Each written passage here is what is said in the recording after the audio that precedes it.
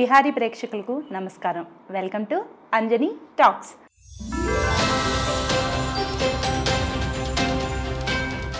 ఈరోజు మనతో ఉన్న గెస్ట్ ఒక యాక్టర్, ఒక డైరెక్టర్, ఒక రైటర్. ముగ్గురు అనుకుంటున్నారా కొంపదీసి? కాదండి, ఆ మూడు కలగలిపిన ఒక వ్యక్తే. And he's a multi talented person.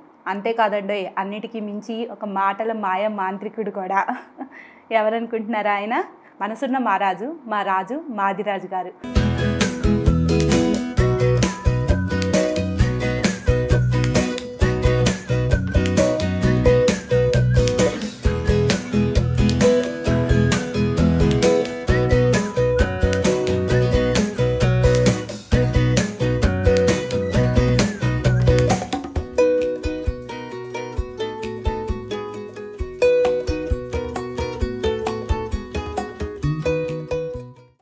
మరి ఆలస్యం చేయకుండా ఆయనతో మన టాక్స్ మొదలు పెట్టేద్దామా? రండి రాజు గారు. నమస్తే అండి, వెల్కమ్ టు విహారీ టీవీ. ఎలా మొదలు పెట్టాలంటే అసలు ఫస్ట్ మీరు అదేదో ఒకటి సామెత ఉంటుంది కదా, మనిషి ఎదిగారు కానీ చిన్న పిల్లాడి మనస్తత్వం అని. కానీ మీది యూత్ మనస్తత్వం. మీ ఎఫ్బీ చూసిన మాకు ఎవరికైనా అర్థమవుతుంది అది. ఎందుకు మీరు అక్కడే ఆగిపోయారు? ఎందుకని? అంటే ఎఫర్ట్ పెట్టి ఆగింది అది. ఎఫర్ట్ పెట్టి ఆపారా? ఇంకొన్ని రోజులు బతకచ్చు అని అంతే. Extra super. ఐడియా ఈజ్ ఆలోచనల దీనిలో ఒక 25 ఏళ్ల, ఈ లాస్ట్ 20-25 ఏళ్లలో మారిన తీరు వేరేగా ఉంది మొత్తం ప్రపంచం అంతా. సో ఈ 25 ఏళ్ల దీనిలో మనం దాంతో పాటుగా నడుస్తూ పరిగెత్తుతూ ఉండాలి అంటే మనం ఒకసారి 25 ఏళ్ళకు వెళ్ళి 25 ఏళ్ళు వెనక్కి వెళ్ళి అక్కడ మళ్ళీ పుట్టాలి. ఈరోజు నాకు తెలిసి తీరాలండి, నాకే కాదు చాలా మంది ప్రశ్న, మీ ఊహా సుందరి ఎవరు ఆ ఊహా సుందరి? ఆ కళల సుందరి నిజంగా ఉన్నారా ఇళ్ళలో, లేకపోతే ఆ ఊహల్లోనేనా? ఒక్కో పోస్ట్కి ఒక్కళ్ళు వస్తూ ఉంటారు. ఊహా సుందరి బేసిక్గా నాది కాదు, నా ఊహా సుందరి కాదు, మీ ఊహా సుందరి. చదివే వాళ్ళ ఊహా సుందరి అది. నేను ఒక స్టోరీ చెప్తాను. ఒక ప్రొడ్యూసర్కి కూర్చోబెట్టి స్టోరీ నరేట్ చేస్తూ ఉంటే నేను ఒక రకంగా ఆలోచిస్తే ఆయన ఒక రకంగా ఆలోచిస్తాను. అలాగే ఈ ఊహాసుందరి స్టోరీ కూడా నేను ఒక పోస్ట్ రాస్తే ఆ అమ్మాయిలా చేసింది, ఆ అమ్మాయిలా చేసింది అని చెప్తే మీరు ఒక అమ్మాయిని ఊహించుకుంటే నేను ఒక అమ్మాయిని చెప్తాను. సో అందుకని మీ ఊహాసుందరి creation. It's a creation. It is a creation. పర్వాలేదండి, అంటే మేడం నీ ఎపిసోడ్ చూడొద్దని చెప్తాము, మీరు ధైర్యంగా చెప్పేయండి. లేదు, ఆమె చూపించింది ఏ పోస్ట్ నేను పోస్ట్ చేయను ఫైనల్గా.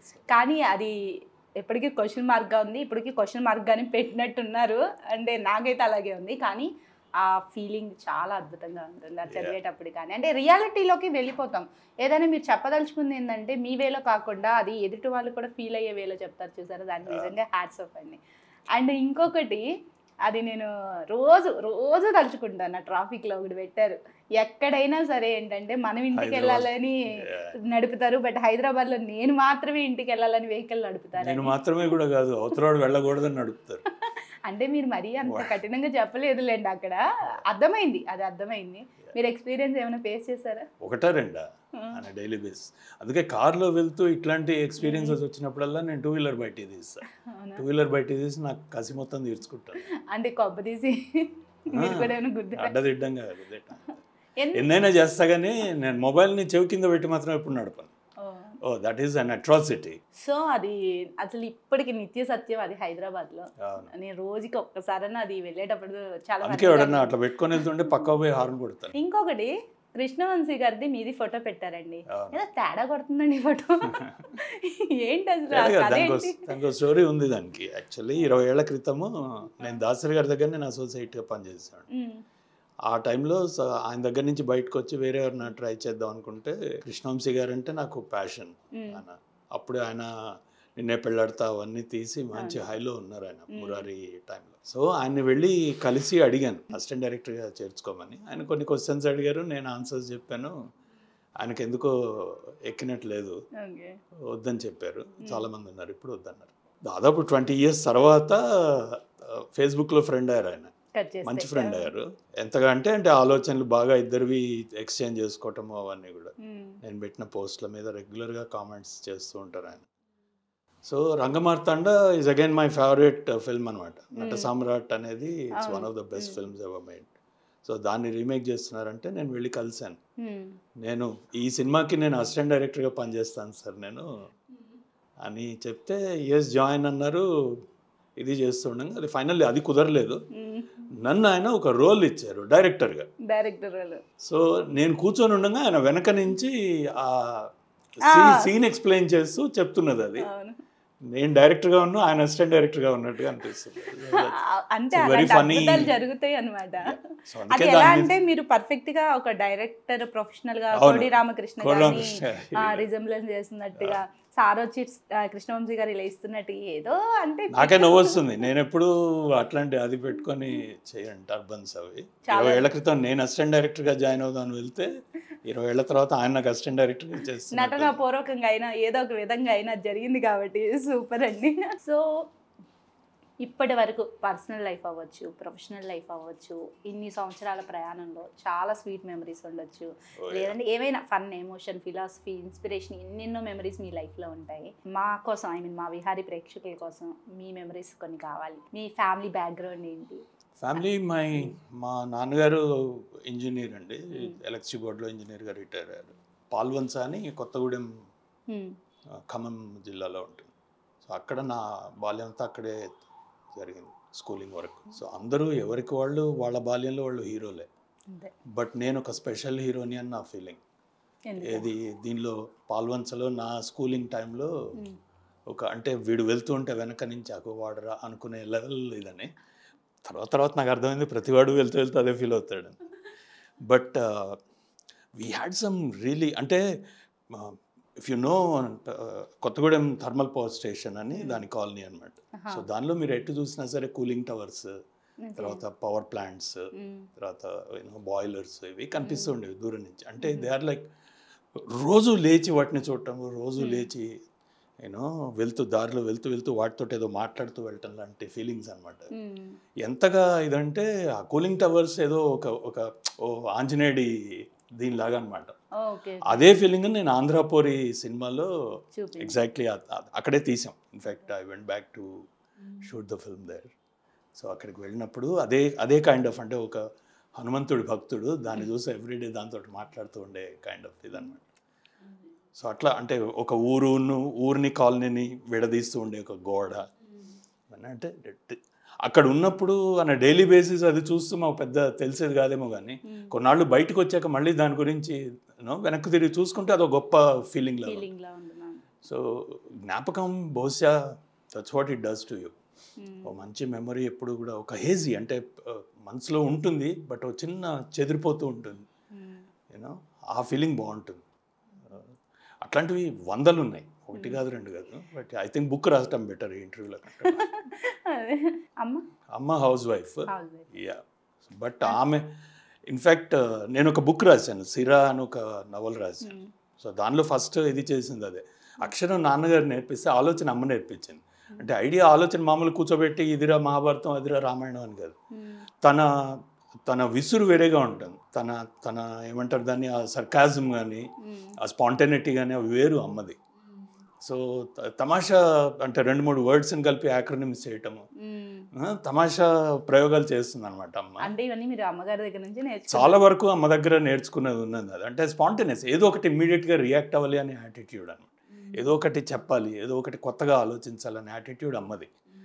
బట్ నాన్నగారేమో రాశారు, చాలా రాశారు, పబ్లిష్ కూడా అయినాయి. సో సిరాకి ముందు మాటలో అదే రాశాను అనమాట. So good you as this question and అనుకోకుండా ఒకసారి అమ్మ దగ్గరికి వెళ్ళాను మదర్స్ డే రోజు. సూపర్. అదే నేను అదే అనుకుంటున్నా, మదర్స్ డే రోజు ఒక మంచి మాట అమ్మ గురించి విన్నాం అనేది. సో అమ్మగారి నుంచి వచ్చింది ఈ టాలెంట్ అనేది మీకు, స్పాంటేనియస్టీ. అదే attitude, more than talent, attitude. అది అంటే ఇది ఏదో చెప్పాలి, ఏదో ఒక తమాషా, ప్రతిదానికి ఒక యాంగిల్ ఉంటుంది.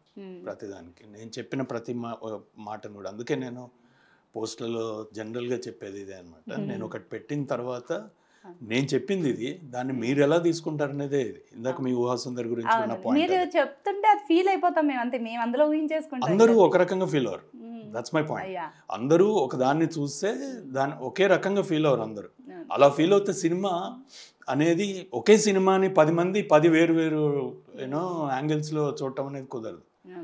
10 మంది 10 వేరు రకాలుగా చూస్తారు, ఒకడే 10 వేరు సమయాల్లో 10 రకాలుగా చూస్తాడు. అందుకే అంత కాంప్లెక్స్ అయింది సినిమా అనేది. సో సో ఆ యాటిట్యూడ్ అది, అంటే ఒకదాన్ని ఒక మామూలుగా అందరూ చూసేదాన్ని కొత్తగా చెప్పాలి అనే యాటిట్యూడ్, అది అమ్మ దగ్గర నుంచి వచ్చింది. సూపర్. ఎడ్యుకేషన్ ఎలా సాగింది? ఎడ్యుకేషన్ నాదంతా ఒడిదుడుకులు అంటే నేను I'm generally a good student దీనిలో వరకు. స్కూల్ ఫస్ట్ కూడా వచ్చాను నేను. అయితే దాని తర్వాత నేను పాలిటెక్నిక్ చేశాను and then BCom in a single sitting. So ఒక సింగిల్ ఫ్లోలో జరగలేదు. Then I did my MBA in Osmania university. So yeah I'm okay. మీరు తెలిసిన వాళ్ళ దగ్గర బాగా అల్లరిగా అంటే మంచిగా కాల్ చేస్తే మంచిగా ఉంటారు, తెలియని వాళ్ళ దగ్గర కామ్గా ఉంటారని నా ఫీలింగ్ అండి. అయితే చిన్నప్పుడు ఎలా ఉన్నారు మీరు? అంటే అల్లరి చేసే వాళ్ళ, కామ్గా ఉన్నారు? జనరలీ ఎంటర్టైనింగ్ ఇది ఎక్కువ అలవాటు. అంటే అదే ఇందా చెప్పే కదా, పాటలు పాడటము లేకపోతే డాన్సులు చేయటము, కథలు చెప్తూ ఉండటం. యా కాకపోతే అంటే అల్లరి అంటే ఇన్ ద సెన్స్ జనరల్గా పిల్లలకి అల్లరిని మనం అసోసియేట్ చేసేది జనరల్లీ ఒక బ్యాడ్ దీంతో చేసేది. సో యా జనరల్లీ అందరినీ ఎంటర్టైన్ చేస్తూ వెళ్ళే అల్లరి అవుతాయి. యా చేసేవాడిని. సిబ్లింగ్స్ ఉన్నారా? యా అన్నయ్య ఒక అతను, చెల్లెలు. సో మరి సడన్గా ఎలా ఈ ఫీల్డ్కి? అదే ఎంబీఏ చేస్తున్నప్పుడే నాకు ఐడియా, సినిమాని ఒక ఇండస్ట్రీగా చూడటం అనేది అంటే అది ఎవరు చేయలేదు అని. అప్పుడే కార్పొరేటైజేషన్ వస్తూ ఉండే. ఫిల్మ్ ఇండస్ట్రీని, ఎంటర్టైన్మెంట్ ఇండస్ట్రీని కార్పొరేట్స్ తీసుకోవటము, దాన్ని డెవలప్ చేయటము, thanks to our great prime minister PV Narasimha Rao గారు ఆ టైంలో. సో కార్పొరేట్ సెక్టర్ ఒక డిఫరెంట్ యాంగిల్లో వెళ్తూ ఉన్న టైంలో నేను ఎంబీఏ చేశాను mid-90s, 95 to 98. సో ఆ టైంలో అక్కడ వచ్చిన ఐడియా అది. నేను డైరెక్టర్ అవుదామా లేకపోతే ప్రొడ్యూసర్ అవుదామా అనేది నాకు పూర్తి, అంటే ఆ రెండింటికి మధ్య నేను క్లారిటీ లేకుండా నాకు. నేను ఫస్ట్ నుంచి కూడా అంటే రాయటమో లేకపోతే ఎంటర్టైన్ చేయటమో అదంతా కూడా ఒక క్రియేటివ్ సైడ్ ఉండేది నాకు. But MBA taught me how to see it as ఒక ప్రొడక్షన్, ఒక ప్రోడక్ట్గా ఎలా చూడాలి దాన్ని మార్కెటింగ్ ఎలా చేయాలి. ఇన్ఫ్యాక్ట్ నేను ఎంబీఏలో ఫైనల్ ప్రాజెక్ట్ చేసింది ఒక మూవీని ఎలా మార్కెట్ చేయాలని నేను ప్రాజెక్ట్ చేశాను. మా వాళ్ళు చూసి ఇది how can you make this in to A project, I mean how can be entertainment అనేది ఒక ప్రోడక్ట్ ఎలా అవుతుంది అని వాళ్ళు. But now 20 years later that's a NAM now అట్లా. సో ఎంబీఏ డెఫినెట్లీ నాకు అది ట్రిగ్గర్ ఇచ్చింది ఎంబీఏనే. యాక్చువల్లీ అప్పట్లో ఏంటంటే బీటెక్, ఎంబీఏలు, ఎంసీఏలు ఇవన్నీ చేసిన వాళ్ళు ఏంటంటే ఒక మంచి జాబ్ అప్పట్లో అసలు అవి హైయెస్ట్. నాది అయిపోయిన టైంలోనే సాఫ్ట్వేర్ ఇండస్ట్రీ డెవలప్ అవటం మొదలుపెట్టింది. అందులో ఫ్యామిలీ సపోర్ట్ చేశారా మరి? ఫ్యామిలీ సపోర్ట్ అంటే నన్ను వదిలేశారు బేసిక్గా. అంతకుముందు ఆర్కెస్ట్రాల్లో పాటలు పాడాను కొన్నాళ్ళు. ఆ టైంలో కూడా అంతే, నైట్ 2 o'clock వచ్చి కాలింగ్ బెల్ కొట్టి అందరినీ లేపి నేను పోయి పడుకునేవాడిని. సో తెలుసు వాళ్ళకి వీడు ఒక డిఫరెంట్ బ్రీడ్ మన ఫ్యామిలీలో అనేది వాళ్ళకి అప్పటికి అర్థమైపోయింది వాళ్ళకి. సో బహుశా వాళ్ళ సంస్కారం ఏంటి అంటే వీడు కొత్తది ఏదైనా చేస్తున్నాడు అంటే సరే వీడిని పంపిద్దాము, ఇఫ్ నాట్ సపోర్ట్ లేకపోతే ఎంకరేజ్ చేయకపోయినా అట్లీస్ట్ అది డిస్టర్బ్ అయితే చేయొద్దు అన్న దీనిలో వాళ్ళు ఉన్నారు. లేకపోతే నా చదువు అలా సాగదు నాది. నేను I was rank student in my class. దాని తర్వాత పాలిటెక్నిక్ వెళ్ళాను. అనవసరం, నేను ఎంసెట్ రాస్తే నాకు ఇంజనీరింగ్ ఈజీగా వచ్చేది. పాలిటెక్నిక్ వెళ్ళాను. అటు నుంచి 4 ఏళ్ల తర్వాత బీకామ్ 1 సిట్టింగ్ చేశాను. I mean as a student I need not have to do that. But లేకపోతే వాళ్ళు చెప్పచ్చు, వాళ్ళు నాన్నగారు కూర్చోబెట్టి చెప్తే నేను కామ్గా ఆయన చెప్పినట్టే చేసేవాడిని. అది మీకే ఇచ్చారా నిర్ణయం? మీరు ఎంచుకునే విధానం, ఇది రైట్, ఇది రాంగ్, ఇది నా దృక్కోణం, అది అలా చెప్పారు అంతే నాన్నగారు. ఏది కావాలో నువ్వు తీసుకో, బట్ ఏదైతే తీసుకుంటావో దాని బాధ్యత తీసుకో. దాన్ని మొత్తం మీద దాన్ని చివరి దాకా కూడా దాన్ని మోయగలిగేంత, అది బరువు మోయగలిగే యాటిట్యూడ్ ఉంచుకో. ఎవరినో ఒకళ్ళని కంప్లైంట్ చేసి వీళ్ళ వల్ల ఇలా జరిగింది అనేది మాత్రం చేయకు. Because it's you who did it. దేవుడైనా సరే, దేవుడి మీద కూడా కంప్లైంట్స్ వద్దు. బికాజ్ నువ్వు తీసుకున్నావు ఈ డెసిషన్, నువ్వు తీసుకుంది, నువ్వే రెస్పాన్సిబుల్ పర్సన్. ప్రొడ్యూసరా డైరెక్టరా తేల్చుకోలేకపోయానన్నారు. ఎప్పుడు ఆ డెసిషన్ తీసుకున్నారు? అంటే ఒక స్టేజ్లో పర్హాప్స్ అది అంటే క్రియేటివ్ మైండ్ అనేది. అండ్ నేను అసిస్టెంట్ డైరెక్టర్గా జాయిన్ అయ్యాను మన దాసరి గారి దగ్గర. సో కేఎస్ రామారావు గారు కొద్దిగా ఆయన కలిసాను నేను ఒక వీటిలో చేస్తే కొన్ని టీవీ ఇవి కొన్ని చేసాం. అప్పుడే Gemini TV it was coming up అన్నమాట. సో జెమినీ టీవీకి కొన్ని ఏమైనా సింగిల్ ఎపిసోడ్స్ ఏమైనా తీసుకురా అంటే నేను తీసుకొని వెళ్ళాను. నువ్వే చేసేవి అన్నాను. నువ్వే చేసాయి అంటే నాకు తెలియదు ఎలా చేయాలో అంటే ఒక సీనియర్ కో డైరెక్టర్ హేమంత్ గారని ఆయన పిలిచి ఎలా చేయాలో చెప్పు, ఇతనికి ఐడియాస్ బాగున్నాయి అంటే ఆయన నాకు చెప్పారు. మేము చేసాము, ప్రోడక్ట్స్ వాళ్ళకి సబ్మిట్ చేసాము, అది అయిపోయింది. There is a gap. I'm in to the second semester, MBA second సెమిస్టర్కి వచ్చాను నేను చేస్తూ ఇది చేసి. సో సెకండ్ సెమిస్టర్లో ఉన్న టైంలో దట్స్ వెన్ ఆయన పిలిచి ఆయన్ని అడిగాను నేను డైరెక్టర్ అవుదామని అనుకుంటున్నాను, పర్హాప్స్ ఆ 3 రోజుల షూటింగ్ ట్రిగ్గర్ అయ్యి ఉండొచ్చు. సో నేను డైరెక్టర్ అవుదామని అనుకుంటున్నాను, నేను ఫిల్మ్ ఇన్స్టిట్యూట్లో జాయిన్ అవ్వాలా లేకపోతే అసిస్టెంట్ డైరెక్టర్గా జాయిన్ అవ్వాలి అంటే అసిస్టెంట్ డైరెక్టర్గా జాయిన్ అవ్వటం బెటర్, ఎప్పుడన్నా మీకు కాంటాక్ట్స్ పెరుగుతాయి, మీకు ఫీల్డ్ నాలెడ్జ్ వస్తుంది, టెక్నికల్ నాలెడ్జ్ కూడా మోర్ ఆర్ లెస్ అని ఆయనే చెప్పారు. రామ్ గోపాల్ వర్మ, రాఘవేంద్రరావు, దాసనారాయణరావు ఈ ముగ్గురులో ఎవరో ఒకళ్ళ దగ్గర నేను పెట్టగలను, ఎవరు కావాలో నువ్వు చెప్పు. దాసనారాయణరావు ఎవరు అన్నా నేను. ఎందుకు ఆయన ఎంచుకున్నారు? అప్పుడు నాకు తెలియదు, బట్ ఎక్కడో బ్యాక్ ఆఫ్ మై మైండ్ నేను రైటింగ్ దీని మీద ఫోకస్, అంటే రైటర్ ఈజ్ అ క్రియేటర్ అన్న ఫీలింగ్ నాకు ఇప్పటికీ, ఈవెన్ ఆఫ్టర్ 25 years దాటింది నేను ఇండస్ట్రీకి వచ్చి, ఇప్పటికీ రైటరే క్రియేటర్ అన్న ఫీలింగ్ ఇప్పటికీ ఉంది నాకు. సో అంటే నువ్వు రైటర్వా నువ్వు డైరెక్టర్వా అని పక్కన పెడితే నేను 50-50 ఇస్తాను. కొద్దిగా బహుశా డైరెక్టర్కి ఎందుకు ఇస్తాను అంటే నా ఫైనల్ డెసిషన్ మేకింగ్ నాది కాబట్టి. సో రైటర్ క్రియేటర్ అన్న ఇది ఉంది, నేను రాయగలనన్న పొగరుంది ఆ టైంలో. సో డెఫినెట్లీ దాసరి గారి వైపు పోవటానికి అది ఎక్కువ ట్రిగ్గర్ చేసి ఉంటుంది. రైటింగ్ని ఒక లెవెల్లో తీసుకెళ్ళింది ఆయన యాజ్ అ డైరెక్టర్. దాసరి గారితో ఎలా ఉంది మీ ఎక్స్పీరియన్స్? అదొక 3 ఏళ్లలో నేను 6 సినిమాలు ఫుల్ సినిమాలు చేశాను, 7వ సగం చేశాను. ఆయన నాకు అంటే ఒక గురువు అనేది రకరకాలుగా ఉంటుంది. మీరు పాత గురుకులాల్లో చూస్తే శిష్యుడిని వెంట పెట్టుకొని వేలు పట్టుకొని నడిపించుకుంటూ తీసుకెళ్లే గురువులు కనిపిస్తారు. You can't imagine that with Dasa Narayana Rao. Dasa Narayana Rao గారు ఏంటి అంటే ఒక ఆరా ఉంటుంది ఆయన చుట్టూ. దాసనారాయణ గారు పెద్ద డైరెక్టర్లు ఎవరైనా సరే ఒక ఆరా, ఒక వలయం లాగా ఉంటుంది వాళ్ళ చుట్టూతా, దాటుకొని వెళ్ళలేను లోపలికి. నేను 3వ రోజు వెళ్ళగలిగాను దానిలోకి. ఆయన నన్ను పేరు పెట్టి రాజశేఖర్ రా అని చెప్పి 3వ రోజు పిలిచారు. నన్ను ఏం చేశాను ఆ తర్వాత అది మేబీ ఇంకెవరు చేయండి, నేను చేశాను ఏదో చిన్నది కొత్తది. సో అక్కడ అలా కళ్ళలో పడ్డాను. బట్ దాని తర్వాత కంటిన్యూ అయిన జర్నీ చాలా బాగుండేది. అంటే ఆల్మోస్ట్ చిన్నవి లైక్ కంటిన్యూటీ ఎలా చూడాలి, ఏ షార్ట్ ఎక్కడ కట్ అయ్యి ఎక్కడ స్టార్ట్ అవుతుంది అనేది ఎలా దాన్ని లింక్ చేయాలి ఎడిటింగ్ సెన్స్లో. తర్వాత బిజినెసెస్ ఏంటి, యాక్టర్స్కి ఎటువంటి బిజినెసెస్ మనం క్రియేట్ చేయాలి, ఆ బిజినెస్ చేస్తూ ఉండగా నెక్స్ట్ షార్ట్కి కటింగ్ పాయింట్స్ ఎలా చేయాలి, ఇవన్నీ ఆయన పర్సనల్గా చెప్పారు నాకు. అది నాకు తెలిసింది ఎలా అంటే ఇంకెవరికి చెప్పలేదు అని నాకు వాళ్ళ టీంలోనే, అదే మా టీంలో వేరే ఒక పెద్ద ఆయన వచ్చి చెప్పారన్నమాట. ఇది నేను దాదాపు 20 ఏళ్ళుగా నేను చూడలేదు, ఆయనతో ఉన్నాను 20 ఏళ్ళుగా, అప్పటికి ఇలా చెప్పింది ఎవరికి నేను చూడలేదు అని ఆయన. సో అంత దగ్గరగా ఉన్న అంత నమ్మకంగా వెళ్ళగలిగాను నేను. సో వదిలి వచ్చేయటం అనేది చాలా కష్టమైన డెసిషన్ అది.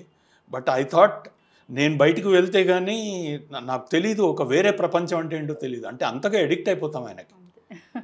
హీఈస్ అన్ అడిక్షన్. అంటే almost 2 o'clock 3 o'clock in the nights ఇద్దరం కూర్చొని రాస్తూ ఉండేవాళ్ళం. యూ వోంట్ బిలీవ్ నేను ఇది చెప్తే, ఎందుకంటే ఆయనకి మ్యాగజైన్స్ ఉండేవి ఆ టైంలో. చార్మినార్ అని, మేఘ సందేశం అని, శివరంజని అని మ్యాగజైన్స్ పెట్టారు. దానికి రాసేవారు ఆయన ఎప్పుడు నైట్ 2 o'clock. ఎందుకంటే మార్నింగ్ అంతా షూటింగ్లతోటో లేకపోతే పొలిటికల్ వీటితోటో వాటితో బిజీ ఉండేవారు. సో నైట్ 2 o'clockకి ఆయనకి కుదిరేది. ఆ టైంలో నేను ఉండాలి అక్కడ. ఆ టైంలో మేము డిస్కస్ చేసుకొని వచ్చిన క్వశ్చన్స్కి ఆన్సర్స్ రాయటము, అవన్నీ ఆ మూడింటికి ఏదో ఒకటి ఆయన కాలమ్స్ రాసేవారు. నెక్స్ట్ వీక్కి లేకపోతే నెక్స్ట్ డేకి రావాల్సినవి అది చేసేవాడు. So it was like father and son relationship. Father and sun, father who అంటే నాన్నగారు నన్ను చిన్నప్పుడు రోడ్డు మీద చేయబట్టుకొని తీసుకెళ్తూ మా ముగ్గురిని సిబ్లింగ్స్తో సహా పైన స్టార్స్ చూపిస్తూ ఏదో కథ చెప్తూ పోతుంటారు. అలా అనిపించేది ఇంట్లో ఉన్నప్పుడు. సో బయట ఉన్నప్పుడు ఆయన మీద ఎటువంటి అభిప్రాయం ఉన్నా దగ్గరికి వెళ్ళిన తర్వాత అది గొప్ప ఎంత మంచి బాండింగ్ ఉన్నా కూడా గురుస్థానంలో ఉన్నప్పుడు ఏంటంటే అప్పుడప్పుడు కొంచెం కోప్పడటాలు ఓ ఉండేవి, అన్నీ ఉండేవి. అదే ఇక ఆయన దగ్గరికి వెళ్ళిపోయా కదా అని చిన్న పొగరుతోటి కొన్ని బిహేవ్ చేశాను. అవి కామన్ అంటే ఒక నేర్చుకునే క్రమంలో యా.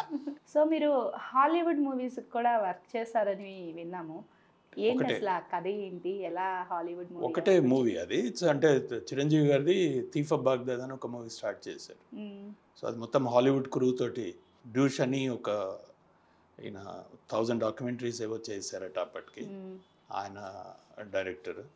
తర్వాత గైల్స్ మాస్టర్ అని హీజ్ ది మమ్మీ సినిమాకి ఆర్ట్ డైరెక్టర్, ఆయన ఆర్ట్ డైరెక్టర్. అలాగే రిచర్డ్ క్లైన్ అని హీజ్ అన్ ఆస్కార్ విన్నింగ్, ఆస్కార్ రీసెంట్లీ ఆయనకి లైఫ్ టైమ్ అచీవ్మెంట్ అవార్డు ఇచ్చారు ఆయన. He was the cameraman. AR Rahman was the music director. So it was మొత్తం పానవిజన్ equipment తోటి మొత్తం షూటింగ్ చేస్తున్నారు. It was a dream for anyone. So assistant డైరెక్టర్గా chance ఉంది అని అంటే immediately I jumped it. So వెళ్ళాము, ఆల్మోస్ట్ 50 days షూటింగ్ జరిగింది. మంచి అప్పట్లో మోషన్ కంట్రోల్ ఎక్విప్మెంట్, అప్పట్లో సీజీ కోసము దే యూస్ టు కంప్యూటరైజ్డ్ వీటిని సీజీ మూమెంట్స్ కోసము ఇది చేశారన్నమాట. సో తర్వాత ఆ టైంలోనే యాక్చువల్లీ మ్యాట్రిక్స్లో ఇవి చూసింది మనము. So I mean I was getting connected to Dasari Narayana గారు. ఇన్ఫ్యాక్ట్ 90s ADsకి చాలా తక్కువ, సీజీస్ తోటి పరిచయం చాలా తక్కువ. ఎందుకంటే 2010 తర్వాత మొదలైన ప్రక్రియ అది విఎఫ్ఎక్స్ అనేది. మనకు తెలిసిన విఎఫ్ఎక్స్, మాకు తెలిసినవి 2-3 లేయర్స్ అని సూపర్ ఇంపోజ్ చేయటము, లేకపోతే యూనో 2-3 సార్లు ఒకదాని మీద ఒకటి రన్ చేసి దాన్ని యూనో మిచెల్ కెమెరా వాజ్ మాకంటే ముందు వచ్చింది, దాంతో బెటర్ ఎస్ఎఫ్ఎక్స్ చేయొచ్చు ఇంకా. సో వీళ్ళు ఇది వచ్చినప్పుడు I jumped at it and నేను వెళ్ళి జాయిన్ అయ్యాను. మంచి షూటింగ్, మంచి ఇదైంది. ఒక స్టేజ్ తర్వాత they had some issues and they stopped. Projects కొన్ని అవుతాయి అవ్వవు, బట్ కొన్నాళ్ళు జరిగినప్పుడు ఆ వర్కింగ్ ఎక్స్పీరియన్స్ నాకు గొప్ప ఎక్స్పీరియన్స్ అది. అంటే వాళ్ళ ప్రొసీజర్స్ అవి బాగా తెలిసినాయి వాళ్ళవి. అంటే స్క్రిప్ట్ని వాళ్ళు ఎంత బాగా చూస్తారు, ఇందాక అన్నా కదా రైటర్ క్రియేటర్ అని. సో అది వాళ్ళు బాగా నమ్ముతారు వాళ్ళు. సో దాని మూలంగా అయితే ఒక విజన్, ఒక వర్క్, అంటే కొన్ని టెక్నాలజీస్ అయితే తెలిసినాయి. ఎంత నేర్చుకున్నానో తెలియదు నాకు, ఇప్పుడు వెనక తిరిగి ఆలోచిస్తాను పెద్ద తెలియదు. ఇట్ వాజ్ లైక్ అంటే ఒక పెద్ద కొత్త ప్రపంచం ఏదో ఎదురుగా ఉన్న ఫీలింగ్ నాకు అది. సో చాలా రోజుల పాటు కొట్టుకెళ్ళిపోయాను తప్పించి నాకు నేనుగా అక్కడ ఉండి నేర్చుకోగలగటం అనేది నాకు పెద్దగా తెలియలేదు. మనుషులు అర్థం కావటానికి, మనుషులు ఇదవటానికి దానికే టైం చాలా పట్టింది. బయటకు వచ్చిన తర్వాత దాన్ని అన్వయించుకొని చూస్తే ఇంకా బెటర్గా తెలుస్తుంది మనకి. అది బహుశా అప్పుడు నేర్చుకున్నాను నేను, అక్కడ ఉన్నప్పటికంటే కూడా. దాని షూట్ ఇక్కడే జరిగిందండి, ఇండియాలో జరిగింది. సో వాళ్ళే ఇక్కడికి వచ్చారు. రాజస్థాన్లో ఎక్కువ పార్ట్ జరిగింది, ఔరంగాబాద్లో జరిగింది. అండ్ మీరు తెలుగులో కొన్ని మూవీస్ డైరెక్ట్ చేశారు కదా? అవునండి. కొన్ని సినిమాలు నేను చెప్తాను, మీరు ఆ మెమరీస్ అంటే అవి వినగానే ఆ టైంలో మీకు జరిగిన అంటే గుర్తున్న ఒక మెమరీ, ఆ షూటింగ్కి సంబంధించి చెప్పాలి డైరెక్టర్గా. ఓకే. అంకుల్లో నేను ప్రొడక్షన్ బోర్డింగ్ అని చేశాను. ప్రొడక్షన్ బోర్డింగ్ అంటే స్టోరీ బోర్డింగ్ ఏమో స్క్రిప్ట్ని ఎదురుగా పెట్టుకొని ప్రతి సీన్ని ఒక దీనిలో బొమ్మల రూపంలో దాన్ని తయారు చేసుకుంటారు అన్నమాట. ఒక్కొక్క షార్ట్ డివిజన్ చేసుకున్న తర్వాత ఒక్కొక్క షార్ట్ని ఎలా చేస్తామనేది చేస్తే, సో దట్ మన ఎదురుగా ఉంటుంది అది సినిమా. ఒక దీనిలో మీరు బాపు గారి గురించి వినుంటారు, బాపు గారు ఎలా చేస్తారు ప్రతి ఫ్రేమ్ అని.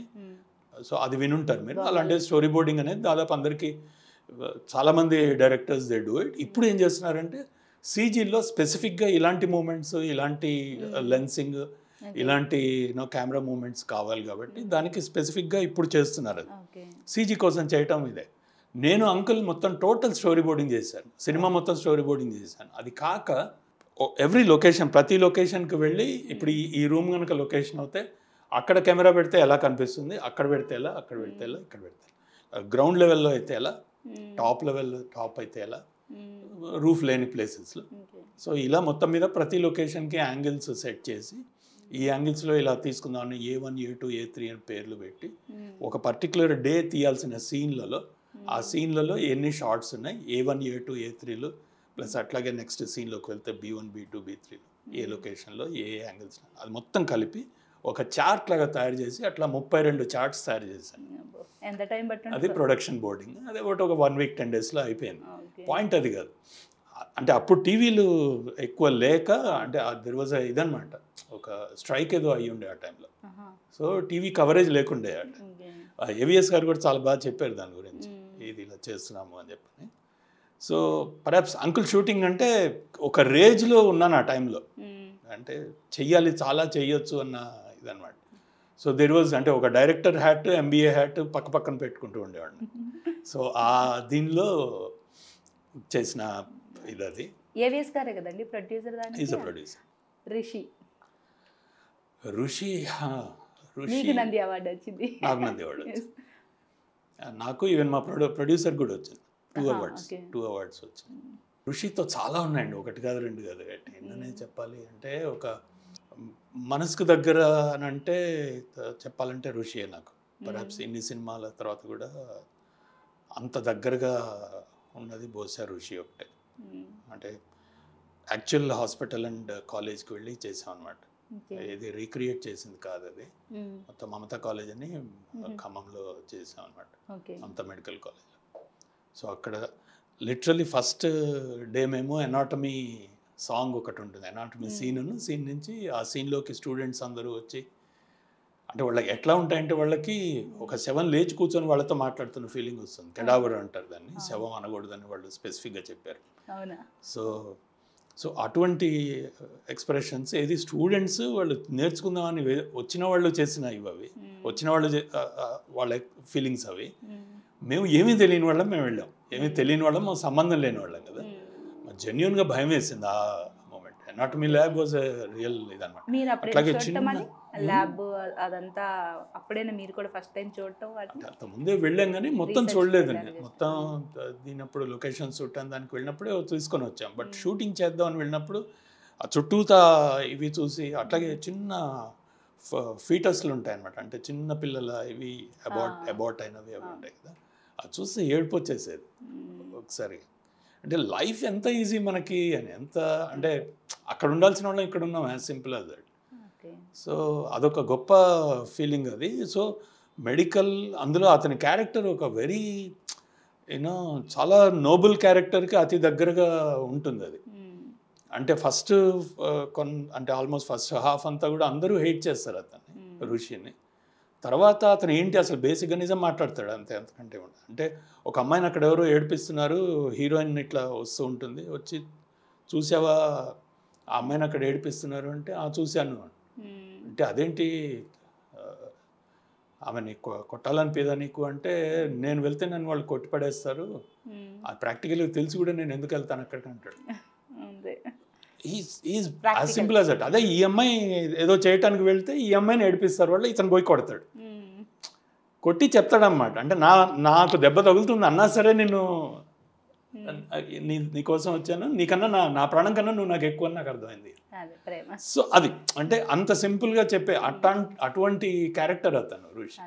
అటువంటి వాడు ఒక చిన్న పిల్లవాడి ప్రాణం పోతుంది అని అంటే తన హార్ట్ని ఇచ్చేయటానికి, అంటే తను కూడా ట్యూమర్ వచ్చి ఉంటుంది అన్నమాట, తన బ్రెయిన్ ట్యూమర్. సో కొన్నాళ్ళలో తను ఎలాగో చనిపోతాడు, బట్ తను చనిపోయేలోగా ఈ అబ్బాయి బతికే ఛాన్స్ ఉంది. సో నన్ను ముందే చంపేయండి, నన్ను నా ముందే యుత్నేషియా ఇచ్చి చంపేసేయండి, అంటే మెర్సీ కిల్లింగ్ చేసేయండి, చేసి ఆ గుండె అతనికి అమర్చండి, పర్ఫెక్ట్లీ సెట్ అవుతుంది అని. ఇతను ఆలోచించేది ఎలా ఉంటుంది, ప్రాక్టికల్గా ఆలోచిస్తాడు అతను. నేను ఎలాగో చచ్చిపోయాను, why are you even trying to save me, why are you not trying to save that kid, వాడికేమో దొరకట్లేదు, నేను ఇస్తానని నేను చెప్తున్నాను, డూ ఇట్ అని. సో కోర్టులో ఒక చిన్న దీనిలో అందరూ కూడా అవును కదా అనుకుంటారు ఒక పక్కనే వాడిని చంపటం ఏంటి మనం చూస్తూ అని ఇది. So that's a kind of, అంటే ఆ అమ్మాయి అంటుందన్నమాట, వీడు ఆ అమ్మాయిని విట్నెస్గా పిలుస్తారు. పిలిచినప్పుడు ఆ అమ్మాయి చెప్తుంది అనమాట, వీడికి చావు పుట్టుక అనేది ఒక ఈవెంట్స్ మాత్రం వాడికి, అటువంటి సోల్ వాడు, సో దాని గురించి పెద్ద వాల్యూ ఇవ్వకుండా ఇచ్చేసేయండి వాడికి what ever he wants. So అది ఋషి అనే దానిలో అడుగున ఆ ప్రొడక్షన్లో కానీ లేకపోతే ఆ స్టోరీ రైటింగ్లో కానీ వాటన్నిటిలో కూడా గొప్ప. ఈవెన్ రమేష్ ప్రసాద్ గారు himself was a great memory ఆయనతో నాకు జర్నీ. ఎందుకంటే ఆయన ఫస్ట్ చెప్పిన రోజు ఆయన మిడ్-నైట్ 11 o'clockకి ఫోన్ చేసి అడిగారు అనమాట, ఇది ఇలా కాదు అలా ఉంటే బాగుంటుందా అని. నా 11 o'clock ఎప్పుడైతే ఫోన్ చేశారో అప్పుడు అర్థమైంది, ఓకే నచ్చింది కాన్సెప్ట్ మీద కూడా అదొక బెస్ట్ మెసేజ్. అందుకే అట్లాగే ఈ అమ్మాయి అడుగుతుంది అతన్ని, వాళ్ళ మ్యారేజ్ అవ్వదు వాళ్ళది, they don't get married. So అడుగుతుంది, నీ బిడ్డకు తల్లినే అవకాశం ఇవ్వు, నువ్వు చచ్చిపోతున్నావు కదా. అది ఆయనకు నచ్చుతుందో లేదో అనుకున్నా.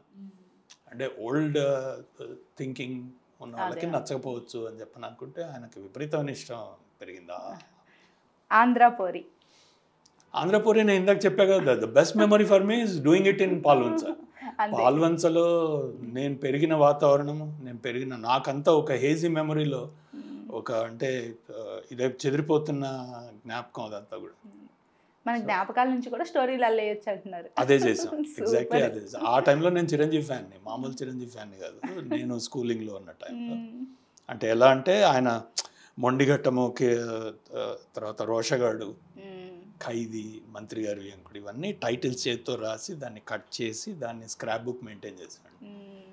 నాన్నగారు ఒకరోజు అది తీసి పారేశారు బయట. పైరేట్స్ 1.0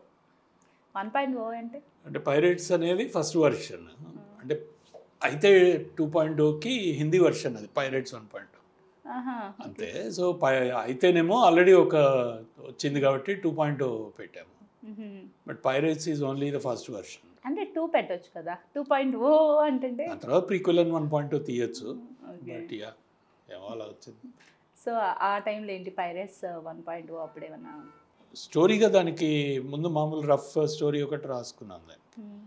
సో తర్వాత పర్హాప్స్ ఒక మంచి ఫీలింగ్ వచ్చి ఒక నలుగురు నిరుద్యోగుల దీనిలో జరిగే ఒక మోసము, ఆ మోసాన్ని వాళ్ళు ఎలా బయటపడ్డారు అనే స్థూలంగా చెప్పాలంటే అది కథ. సో స్టోరీ మొత్తం స్క్రిప్ట్ అంతా రాసిన తర్వాత స్టోరీగా చూస్తే ఇది కనిపించింది. ఇది వెరీ మచ్ అయితే స్టోరీ అది. అయితే ఫస్ట్ వర్షన్ గుణగంగరాజు గారి సినిమా. సో అది ఇదైన తర్వాత అప్పుడు ఆయన వెళ్ళి అడిగాం అనమాట, సార్ ఇది చాలా దగ్గరగా ఉంది, ఇఫ్ యూ డోంట్ మైండ్ మాకు అది ఇస్తే నేను అయితే 2.0 తీసుకున్నాను. అయితే చందు అన్నారు, చంద్రశేఖర్ రిలేటివ్ డైరెక్టర్ కదా దానికి, తను అంటుండే ఒక సీక్వెల్ చేద్దామని, తను ఒకసారి కనుక్కుంటాను నేను. 2 days తర్వాత చెప్పారు, లేదు చందుకు అటువంటి ideas లేవట, you can take it. So అది బాగా అనిపించింది నాకు, వితౌట్ ఎనీ ఇష్యూస్ ఇచ్చేసారు ఆయన టైటిల్. తర్వాత మేము అది తెలుగు హిందీ 2 లాంగ్వేజెస్ చేద్దామని స్ట్రగుల్. అది ఒక రకంగా చెప్పాలంటే ఆ నలుగురి క్యారెక్టర్లలో మేము జీవించాం అంత స్ట్రగుల్ ఆ ప్రొడక్షన్. అది కొన్ని అనుకోకుండా కొన్ని మంచి లొకేషన్స్ తర్వాత వీళ్ళు వచ్చారు కానీ, బట్ ఆ ప్రాసెస్ చూసుకుంటే చాలా టీడియస్ ప్రాసెస్ చేసాం మేము దానికి. అంటే హిందీ వర్షన్ అనేటప్పటికీ we wanted to take Hindi actors కూడా తీసుకుందామని. సో బాంబేకి వెళ్ళి ఆడిషన్ చేసాము. 6 రోజులు చేస్తే 400 మందిని ఆడిషన్ చేసాము 6 రోజులు. మేము ఒక వీడియో కూడా రిలీజ్ చేసాం అప్పట్లో. మొత్తం ఒక కొలాజ్ ఆఫ్ ఆల్ వాళ్ళు ఆడిషన్స్ చేసిన వాళ్ళందరి కొలాజ్ కలిపి ఒకటి చేసాం అన్నమాట. సో ఆ గొప్ప ఎక్స్పీరియన్స్ అది కూడా. ఫెయిల్యూర్ ఉందా సక్సెస్ ఉందా అని చూసుకోవట్లా, ఏదో ఒకటి నేర్చుకుంటున్నారు చూసారా. అసలు నిజంగా అది అందరికి ప్రతి దానిలో ఏదో ఒకటి మనకు ఉంటుంది. అక్కడ ఏదో ఒకటి మనం తీసుకోము, ఇక్కడ కాకపోతే ఇంకో చోట ఎక్కడో అప్లికేషన్ ఇంకెక్కడో జరుగుతుంది. బట్ మనకు అది అంతే, హౌ యూ టేక్ ఇట్ అనేది. ఇందాక అన్నా కదా, ప్రతిదాన్ని ఒక యాంగిల్ ఉంటుంది చూడటానికి. మీరు మాట్లాడిన ప్రతిసారి నేను అనుకుంటా ఏదో ఒక విషయాన్ని మీరు నేర్చేసుకుంటారు, ఒక సంఘటన కొత్తగా చెప్పాలి నిజంగా. అది ఆ విషయంలో నిజంగా సూపర్ అండి. అయితే 2.0 ఇది అయితే 2.0 తెలుగు వెర్షన్ అన్న. షూట్కి వెళ్ళినప్పుడు ఎలా ఉంది అంటే హైదరాబాద్లోనే చేసాం, మొత్తం హైదరాబాద్లోనే చేసాం. అంటే కరెక్ట్ ఇది చెప్పాలి, సౌండ్ చెప్పాలి అంటే తుప్పు పట్టిన ఇనుప రేక్ మీద గీస్తే ఎలా ఉంటుంది, అది వాళ్ళ నలుగురి జీవితం. అది అంటే అంత వేస్ట్, అంత దీనిలో ఉండే లైఫ్ని, ఆ లైఫ్ నుంచి వాళ్ళలో ఒక స్పార్క్ ఏదో ఉంటుంది. ఆ స్పార్క్ని వాళ్ళు ముందు గమనించి ఒక సాఫ్ట్వేర్ ప్రోడక్ట్ తయారు చేస్తారు. వాళ్ళు ఆ సాఫ్ట్వేర్ ప్రోడక్ట్ తీసుకెళ్ళి ఎవరికో పెద్దవాడికి అమ్ముతారు. అమ్మేమో వాడు $1 million డీల్ చేశాడు అనుకున్న టైంలో వాడు మోసం చేస్తాడు. సో వీళ్ళు తిరిగి రివెంజ్ తీర్చుకుంటారు. దట్స్ సింపుల్ స్టోరీ అది. బట్ ఆ దీనిలో వాళ్ళకి అంటే మెకానిక్ షెడ్లో వాళ్ళు సాఫ్ట్వేర్ కంపెనీ మొదలు పెడతారు. ఒక పెద్ద గరాజ్ దొరికింది మాకు సికింద్రాబాద్లో. ఆ గరాజ్లో ఏంటి 150 ఏళ్ల క్రితము ఇది ఉంటుంది. అంటే మేము అది చూపించాం కూడా. ఒక ఇది వేలాడుతూ ఉంటుంది, ఒక ఏం లేదు, ఒక ఆటోమొబైల్ ఇంజిన్ ఒకటి వేలాడుతుంటుంది, దాని మీద ఇది 150 ఏళ్ల క్రితం ఇంజిన్ అని చెప్పని దాని నెంబర్స్, చాసిస్ నెంబర్స్ అవన్నీ. అటువంటి గరాజ్ ఒకటి దొరికింది మాకు. సో పాజిటివ్ అవి ఉన్నాయి, ప్లస్ నెగటివ్స్ అయితే ఇంకా 100 ఉన్నాయి. దీనికి లాస్ ఏంజల్స్లో బార్సిలోనాలో మంచి అప్రిసియేషన్ అయితేకి చాలా వచ్చినాయండి. అయితేకి ఋషి దగ్గర నుంచి నాది ఫెస్టివల్స్ అన్నిట్లో బాగానే ఫేర్ అయినాయి అన్ని. ఋషిలో మన స్పెయిన్ మార్బెల్లో ఇంటర్నేషనల్ ఫెస్టివల్లో వచ్చింది. అలాగే ఇక్కడ దాదాసాహెబ్ ఫాల్కే ఫిల్మ్ ఫెస్టివల్లో వచ్చింది ఋషి. ఇది వచ్చి ఇది కనీసం 7-8 వచ్చింది. అయితే 2 అయితే 2 అంటే వి సెంట్ యాక్చువల్లీ పైరేట్స్ పంపించాం వాళ్ళకి మోరల్లెస్ అదే. ఇంకోటి కొంచెం ఇబ్బంది పెట్టే ప్రశ్నే, కాకపోతే ఇబ్బంది పెట్టడానికి నేను ఉన్నాను కాబట్టి. అంటే ఎలా ఉంటుందంటే ఇప్పుడు నా క్వశ్చన్, తల్లిని ఒక బిడ్డను ఎంచుకోమంటే ఎలా కష్టం అలాగా డైరెక్టర్కి ప్రతి సినిమా ఒక బిడ్డ లాంటిదే, ఐ నో దట్. బట్ ఇప్పటి వరకు ఈ మూవీస్లో మీకు సాటిస్ఫాక్షన్ ఇచ్చిన ఒక మూవీ? సాటిస్ఫాక్షన్ ఏమో కానీ ఇందాక నేను చెప్పినట్టు నా మనసుకు దగ్గరగా అనిపించేది ఋషి. బికాజ్ అదొక డిఫరెంట్ స్టోరీ అది. ఇప్పటికీ మేము దీనిలో పెట్టిన తర్వాత యూట్యూబ్లో పెట్టాము. యాక్చువల్లీ యూట్యూబ్లో పెట్టిన తర్వాత మీరు కామెంట్స్ చదివితే ఎందుకో మీకు తెలుస్తుంది. అంటే చాలా సక్సెస్ఫుల్ మూవీస్ తోటి ఆ క్యారెక్టర్స్తో పోల్చి దాన్ని చూపించి దాన్ని చాలా ఎక్కించేసుకున్నారు. అంటే మేము తీసినప్పుడు చాలామంది వచ్చి చెప్పింది ఇది ఒక 5 ఏళ్ల ముందు తీసావు నువ్వు, ఆ కైండ్ ఆఫ్ మేబీ కరెక్ట్. మీరు అప్పుడే ఆలోచించారు అవయవదానం మీద ఇప్పుడు అవేర్నెస్ ఉంది, అప్పుడు లేదు అసలు. అది ఇండైరెక్ట్ మెసేజ్ ఫర్ అవయవదానం అనే దాని గురించి కదా. అది అవయవదానం మీద ఒక మంచి ప్రోగ్రామ్ చేసాం మేము. అమల గారును తర్వాత ఇక్కడ గ్లోబల్ హాస్పిటల్స్ హెడ్స్ వాళ్ళతో కలిసి ఒకే ఒక రోజు 1000 మంది ఆర్గన్ డొనేషన్ చేశారు. So that was a very important event మేము చేసింది. లక్కీలీ కమల్ హాసన్ గారు he was the brand ambassador అనమాట ఇది ఆర్గన్ డొనేషన్కి. ఆయన్ని మేము కాంటాక్ట్ చేస్తే వీళ్ళకి పని చేశారు కదా ఎక్ దూజే కేలీలో ఆయన, ఇది కదా ఎల్వి ప్రసాద్ గారి ప్రొడక్షన్లో. సో ఆయన అడగంగానే ఇమీడియట్లీ ఆడియో లాంచ్ కూడా వచ్చారు ఆయన. వచ్చి దానిలో బాగా చెప్పారు ఆర్గన్ డొనేషన్ గురించి. సో మంచి విషయాలు కొన్ని చెప్పాము. ఆ చెప్పినందుకు ఒక ఫీల్ ఋషి అన్నా సరే అన్నప్పుడల్లా ఒకసారి కొంచెం చిన్న ఆనందం కలుగుతుంది. దాంట్లో మంచి స్టోరీ చెప్పగలిగాము. సో యాక్టర్గా చేశారు మీరు. సో యాక్టర్గా మీ మెమరీస్, ఐ మీన్ కొన్ని మూవీస్ యాక్సిడెంటల్ యాక్టరా అవ్వాల్సి వచ్చింది, అవ్వాల్సి వచ్చింది. ఎవరు చేశారు? నందిని రెడ్డి గారు. బట్ అంతకు ముందే మీరు ఉన్నారు కాబట్టి అప్పుడు ఎలా వచ్చింది సిచ్యువేషన్? అంటే ఐ మీన్ ఆంధ్రపోరిలో ఒక తమాషా అపియరెన్స్ ఇస్తాను. ఇన్ఫ్యాక్ట్ అంకుల్లో కూడా ఉంటాను నేను. ఒక యాంకర్ వచ్చి తను ప్రోగ్రామ్ గురించి చెప్పి వెళ్ళిపోవాలన్నమాట. I did that. అంకుల్లోనే చేశాను. సో అంటే ఫస్ట్ నుంచి చిన్నప్పటి నుంచి కూడా చిన్న ఎంటర్టైన్మెంట్ ఇద్దాము, స్టోరీలు చెప్దాము, పాటలు పాడదాము, ఏదో ఒకటి ఉండేది. సో ఆ దీనిలో పెద్ద కష్టమేమి అనిపించలేదు యాక్టర్గా. But when it comes to emoting to camera, తర్వాత అవతల వాళ్ళది చూసి చెయ్యటము, అవతల వాళ్ళతో పాటు కరెక్ట్ బౌన్సింగ్ ఉండటము.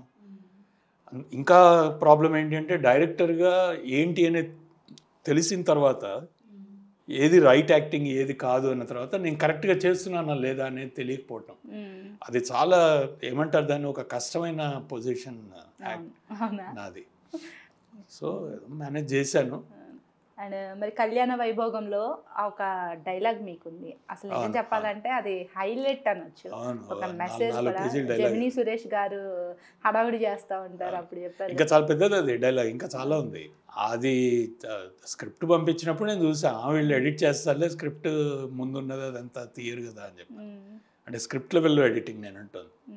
అందులో నాలాంటి యాక్టర్ని తీసుకున్న తర్వాత ప్రకాష్ రాజ్ చెప్తున్నాడు అనుకున్న డైలాగ్ చూస్తారు జనాలు. నాలాంటి వాడు చెప్తుంటే ఎందుకు చూస్తారు? నేను ఫస్ట్ టైం ఎవరు తెలియదు నేనేంటో, ఎందుకు చూస్తారు జనాలు, నేను ముందే కట్ చేస్తారు, తగ్గించేస్తారని అనుకున్నాను. బట్ నెక్స్ట్ డే షూటింగ్ అనగా ఈరోజు అది my 3rd day of shoot అనమాట. 3వ రోజు షూటింగ్కి అంటే 2వ రోజు కలిసినప్పుడు చెప్పింది రేపు ఆ సీన్ చేస్తున్నాము అని. జనాల్లోకి వెళ్ళిద్దని అంటే ఎక్స్పెక్ట్ చేశానా? తర్వాత కొన్ని మంచి రోల్స్ చేశాను. అప్పట్లో ఒకడు ఉండేవాడు, చిన్నదైన మంచి రోల్ అది. అట్లాగే తర్వాత ఇప్పుడు మళ్ళీ ఈమె నందిని గారిది ఇది కూడా చేశాను, అన్ని మంచి శకునం రాజేంద్ర ప్రసాద్ గారు అండ్ గౌతమ్ గారు అనమాట. ఎస్. అండ్ మీరు పెద్దవాళ్ళతో చిన్న వాళ్ళతో చేశారు అంటే యాక్టర్స్, అది పెద్ద యాక్టర్స్ ఉన్నారు, చిన్న యాక్టర్స్ ఉన్నారు, అప్కమింగ్ యాక్టర్స్ ఉన్నారు. వాళ్ళతో చేస్తున్నప్పుడు వీళ్ళతో చేస్తున్నప్పుడు ఏమైనా డిఫరెన్స్ అనిపించిందా? అంటే ఏదన్నా పెద్దగా ఉండదు బహుశా. నేను పర్సనల్గా నేను వాళ్ళని చూసే తీరు కొద్దిగా మారుతుంది ఆబ్వియస్లీ. ఇప్పుడు కోట శ్రీనివాసరావు గారితో ఒక కాంబినేషన్ ఒక సీన్ చేశాను మన దీనిలో జవాన్ సినిమాలో. అలాగే ప్రకాష్ రాజ్ గారితో ఒక సీన్ చేశాను దీనిలో మన రంగమార్తాండలో. సో నేను ఆ సీన్లో ఉండగా నేను వాళ్ళని అబ్జర్వ్ చేసే తీరు మారుతుంది. అది అలా మారకుండా ఉండటానికి అంటే కెమెరా నా మీద ఉన్నప్పుడు అలా మారకూడదు. నేను I have to be what I am in the as a role. నా పాత్ర ఏంటో నేను ఉండాలి అక్కడ. ఆ పాత్ర నేను అతన్ని డామినేట్ చేసే పాత్ర అయితే నా కళ్ళలో ఆ ఆరాధన భావం కనపడకూడదు అవతల యాక్టర్ని చూసి. అది చాలా కష్టం. అంటే బ్రహ్మానందం ఎదురుగా ఉన్నప్పుడు నవ్వకుండా ఉండగలగటం ఇంపాసిబుల్ ఆయన చేస్తూ ఉంటే. బట్ అది కనుక నేను నవ్వకూడదు, నేను ఓన్లీ ఇదే ఉండాలనుకోండి. నాగార్జున గారు ఎంత కష్టపడి ఉండాలి మన్మధుడిలో. So that is a kind of you know ఇవి ప్రతి యాక్టర్కి జరుగుతూనే ఉంటాయి. అవి పర్హాప్స్ ఎప్పటికప్పుడు సర్దుకుంటూ కూర్చోవటం అంతే. తప్పదు. అడ్వాంటేజెస్ పెద్ద అంటే ఒక 2-3 రోజుల పాటు వెళ్ళేంత ఇవేమీ లేవు. రాజేంద్ర ప్రసాద్ గారితో కష్టం. రాజేంద్ర ప్రసాద్ గారి కాంబినేషన్ ఇంపాసిబుల్, చాలా తక్కువ మంది చేయగలరు. ఆయన చేసేది ఆయన చేసి నువ్వు చేస్తున్న దానిలో ఆయన కెలకటం మొదలు పెడతారు. కెలకటం అంటే పెద్ద ఇది కాదు. He tries to you know intimidating ఆయన. అంటే ఎదురుగా అంత పెద్ద పర్సనాలిటీ కనిపిస్తూ ఉంటుంది, భయం పుడుతూ ఉంటుంది. ఆయన దాన్ని టికిల్ చేస్తూ ఉంటారు ఆయన. సో అది కష్టం, ఇది చేసుకోకుండా ఉండగలగటం. బట్ ఐ డిడ్ ఒక సినిమా ఆయనతో ఫుల్ లెంగ్త్ రోల్ చేశాను, ఇంకోటి డైరెక్ట్ చేశాను. Is a great friend. ఇప్పుడు సో అప్కమింగ్ ప్రాజెక్ట్స్ గ్రే రెడీగా ఉంది రిలీజ్కి. యాక్చువల్లీ ఇంకో ప్రాజెక్ట్ కూడా ఉంది మీది, కృష్ణారామ. నేనైతే ఫస్ట్ కృష్ణారామ ఎక్స్పెక్ట్ చేసా, బట్ గ్రే వచ్చేస్తుంది. ఏంటి అసలు గ్రే? యాక్చువల్గా పాత సినిమా, అంటే పాత అంటే బట్ కొన్నాళ్ళు అయింది మేము అది ఫినిష్ చేసి. కొన్ని ఇష్యూస్ వల్ల అది మేము అంటే ఒక ఓటీటీ కోసం అన్నట్టుగా చేసాం మేము. సో ఇప్పుడు the decision we have taken is we release it in theatres. Now ఇప్పుడు ఆలోచిస్తే ఈ 1 year మేము లూజ్ అవ్వలేదు అన్న ఫీలింగ్ నాకు. అంటే మేము పోగొట్టుకున్నది ఏం లేదు ఈ 1 year ఆడటం వల్ల అన్న ఫీలింగ్. ఇది థియేటర్స్కి ఇప్పుడు మోర్ రెడీ, ఇప్పుడు ఇంకాస్త యూనో ఎక్కువ రెడీగా ఉంది అన్న ఫీలింగ్ నాకు. సో ఆ దీంతో థియేటర్స్లో లక్కీలీ మేము చూపించిందని పీవీఆర్ వాళ్ళు కూడా they have actually love the project so much. వాళ్ళు రిలీజ్ పార్ట్నర్గా వాళ్ళు వచ్చారు, పీవీఆర్ వాళ్ళు.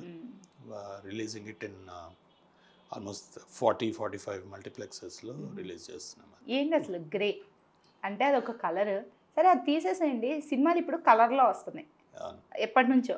మళ్ళీ మీరేంటి బ్లాక్ అండ్ వైట్కి వెళ్ళిపోయారు? ఈ మధ్య కాలంలో నాకు తెలిసి బ్లాక్ అండ్ వైట్ లేదు, అంటే నా ఇన్ఫర్మేషన్ కరెక్ట్ అయితే మీకే తెలియాలి.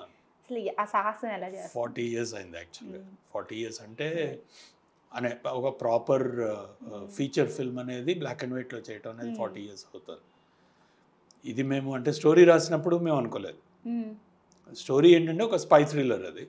సో ఆ స్పై థ్రిల్లర్ స్టోరీ రాసుకొని ఒక టెస్ట్ షూట్ చేద్దామని యాక్టర్స్ అందరితోటి వెళ్తున్న టైంలో మేము చిన్న షాడో ప్యాటర్న్స్ యూజ్ చేసాం అనమాట. ఒక కిటికీలోంచి కొన్ని ప్యాటర్న్స్ పెట్టి లైట్ పెడితే దాని నుంచి వచ్చేది ఓ తమాషా ఫీలింగ్ ఏదో వచ్చింది. దాన్ని immediately we turned it into black and white. And అప్పుడు మాకు అర్థమైంది దీనిలో బ్లాక్ అండ్ వైట్లో ఒక తమాషా ప్రయోగం జరిగే ఛాన్స్ ఉంది దీనిలో. నేను ప్రయోగాలు ప్రతి సినిమాలో ప్రయోగాలు చేస్తూనే ఉంటాను.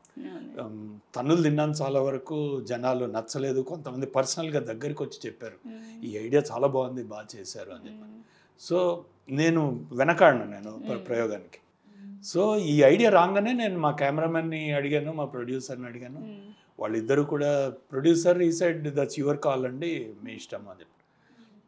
కెమెరామెన్ అయితే ఈ జంప్డ్ ఎట్ ఇట్, అంటే ఒక్కసారి ఇది ఎలాగైనా సరే చేసి తీరాల్సిందే మనం అని చెప్పని. ఆ నెక్స్ట్ డే జరిగిన టెస్ట్ షూట్లోనే యాక్టర్స్తో చేసిన వల్ల మేము చాలా యూనో చేంజెస్ చేసాం. చేసి చిన్న స్టూడియోలో ముగ్గురు క్యారెక్టర్స్ మధ్యలో కొన్ని చేసి చూసాం.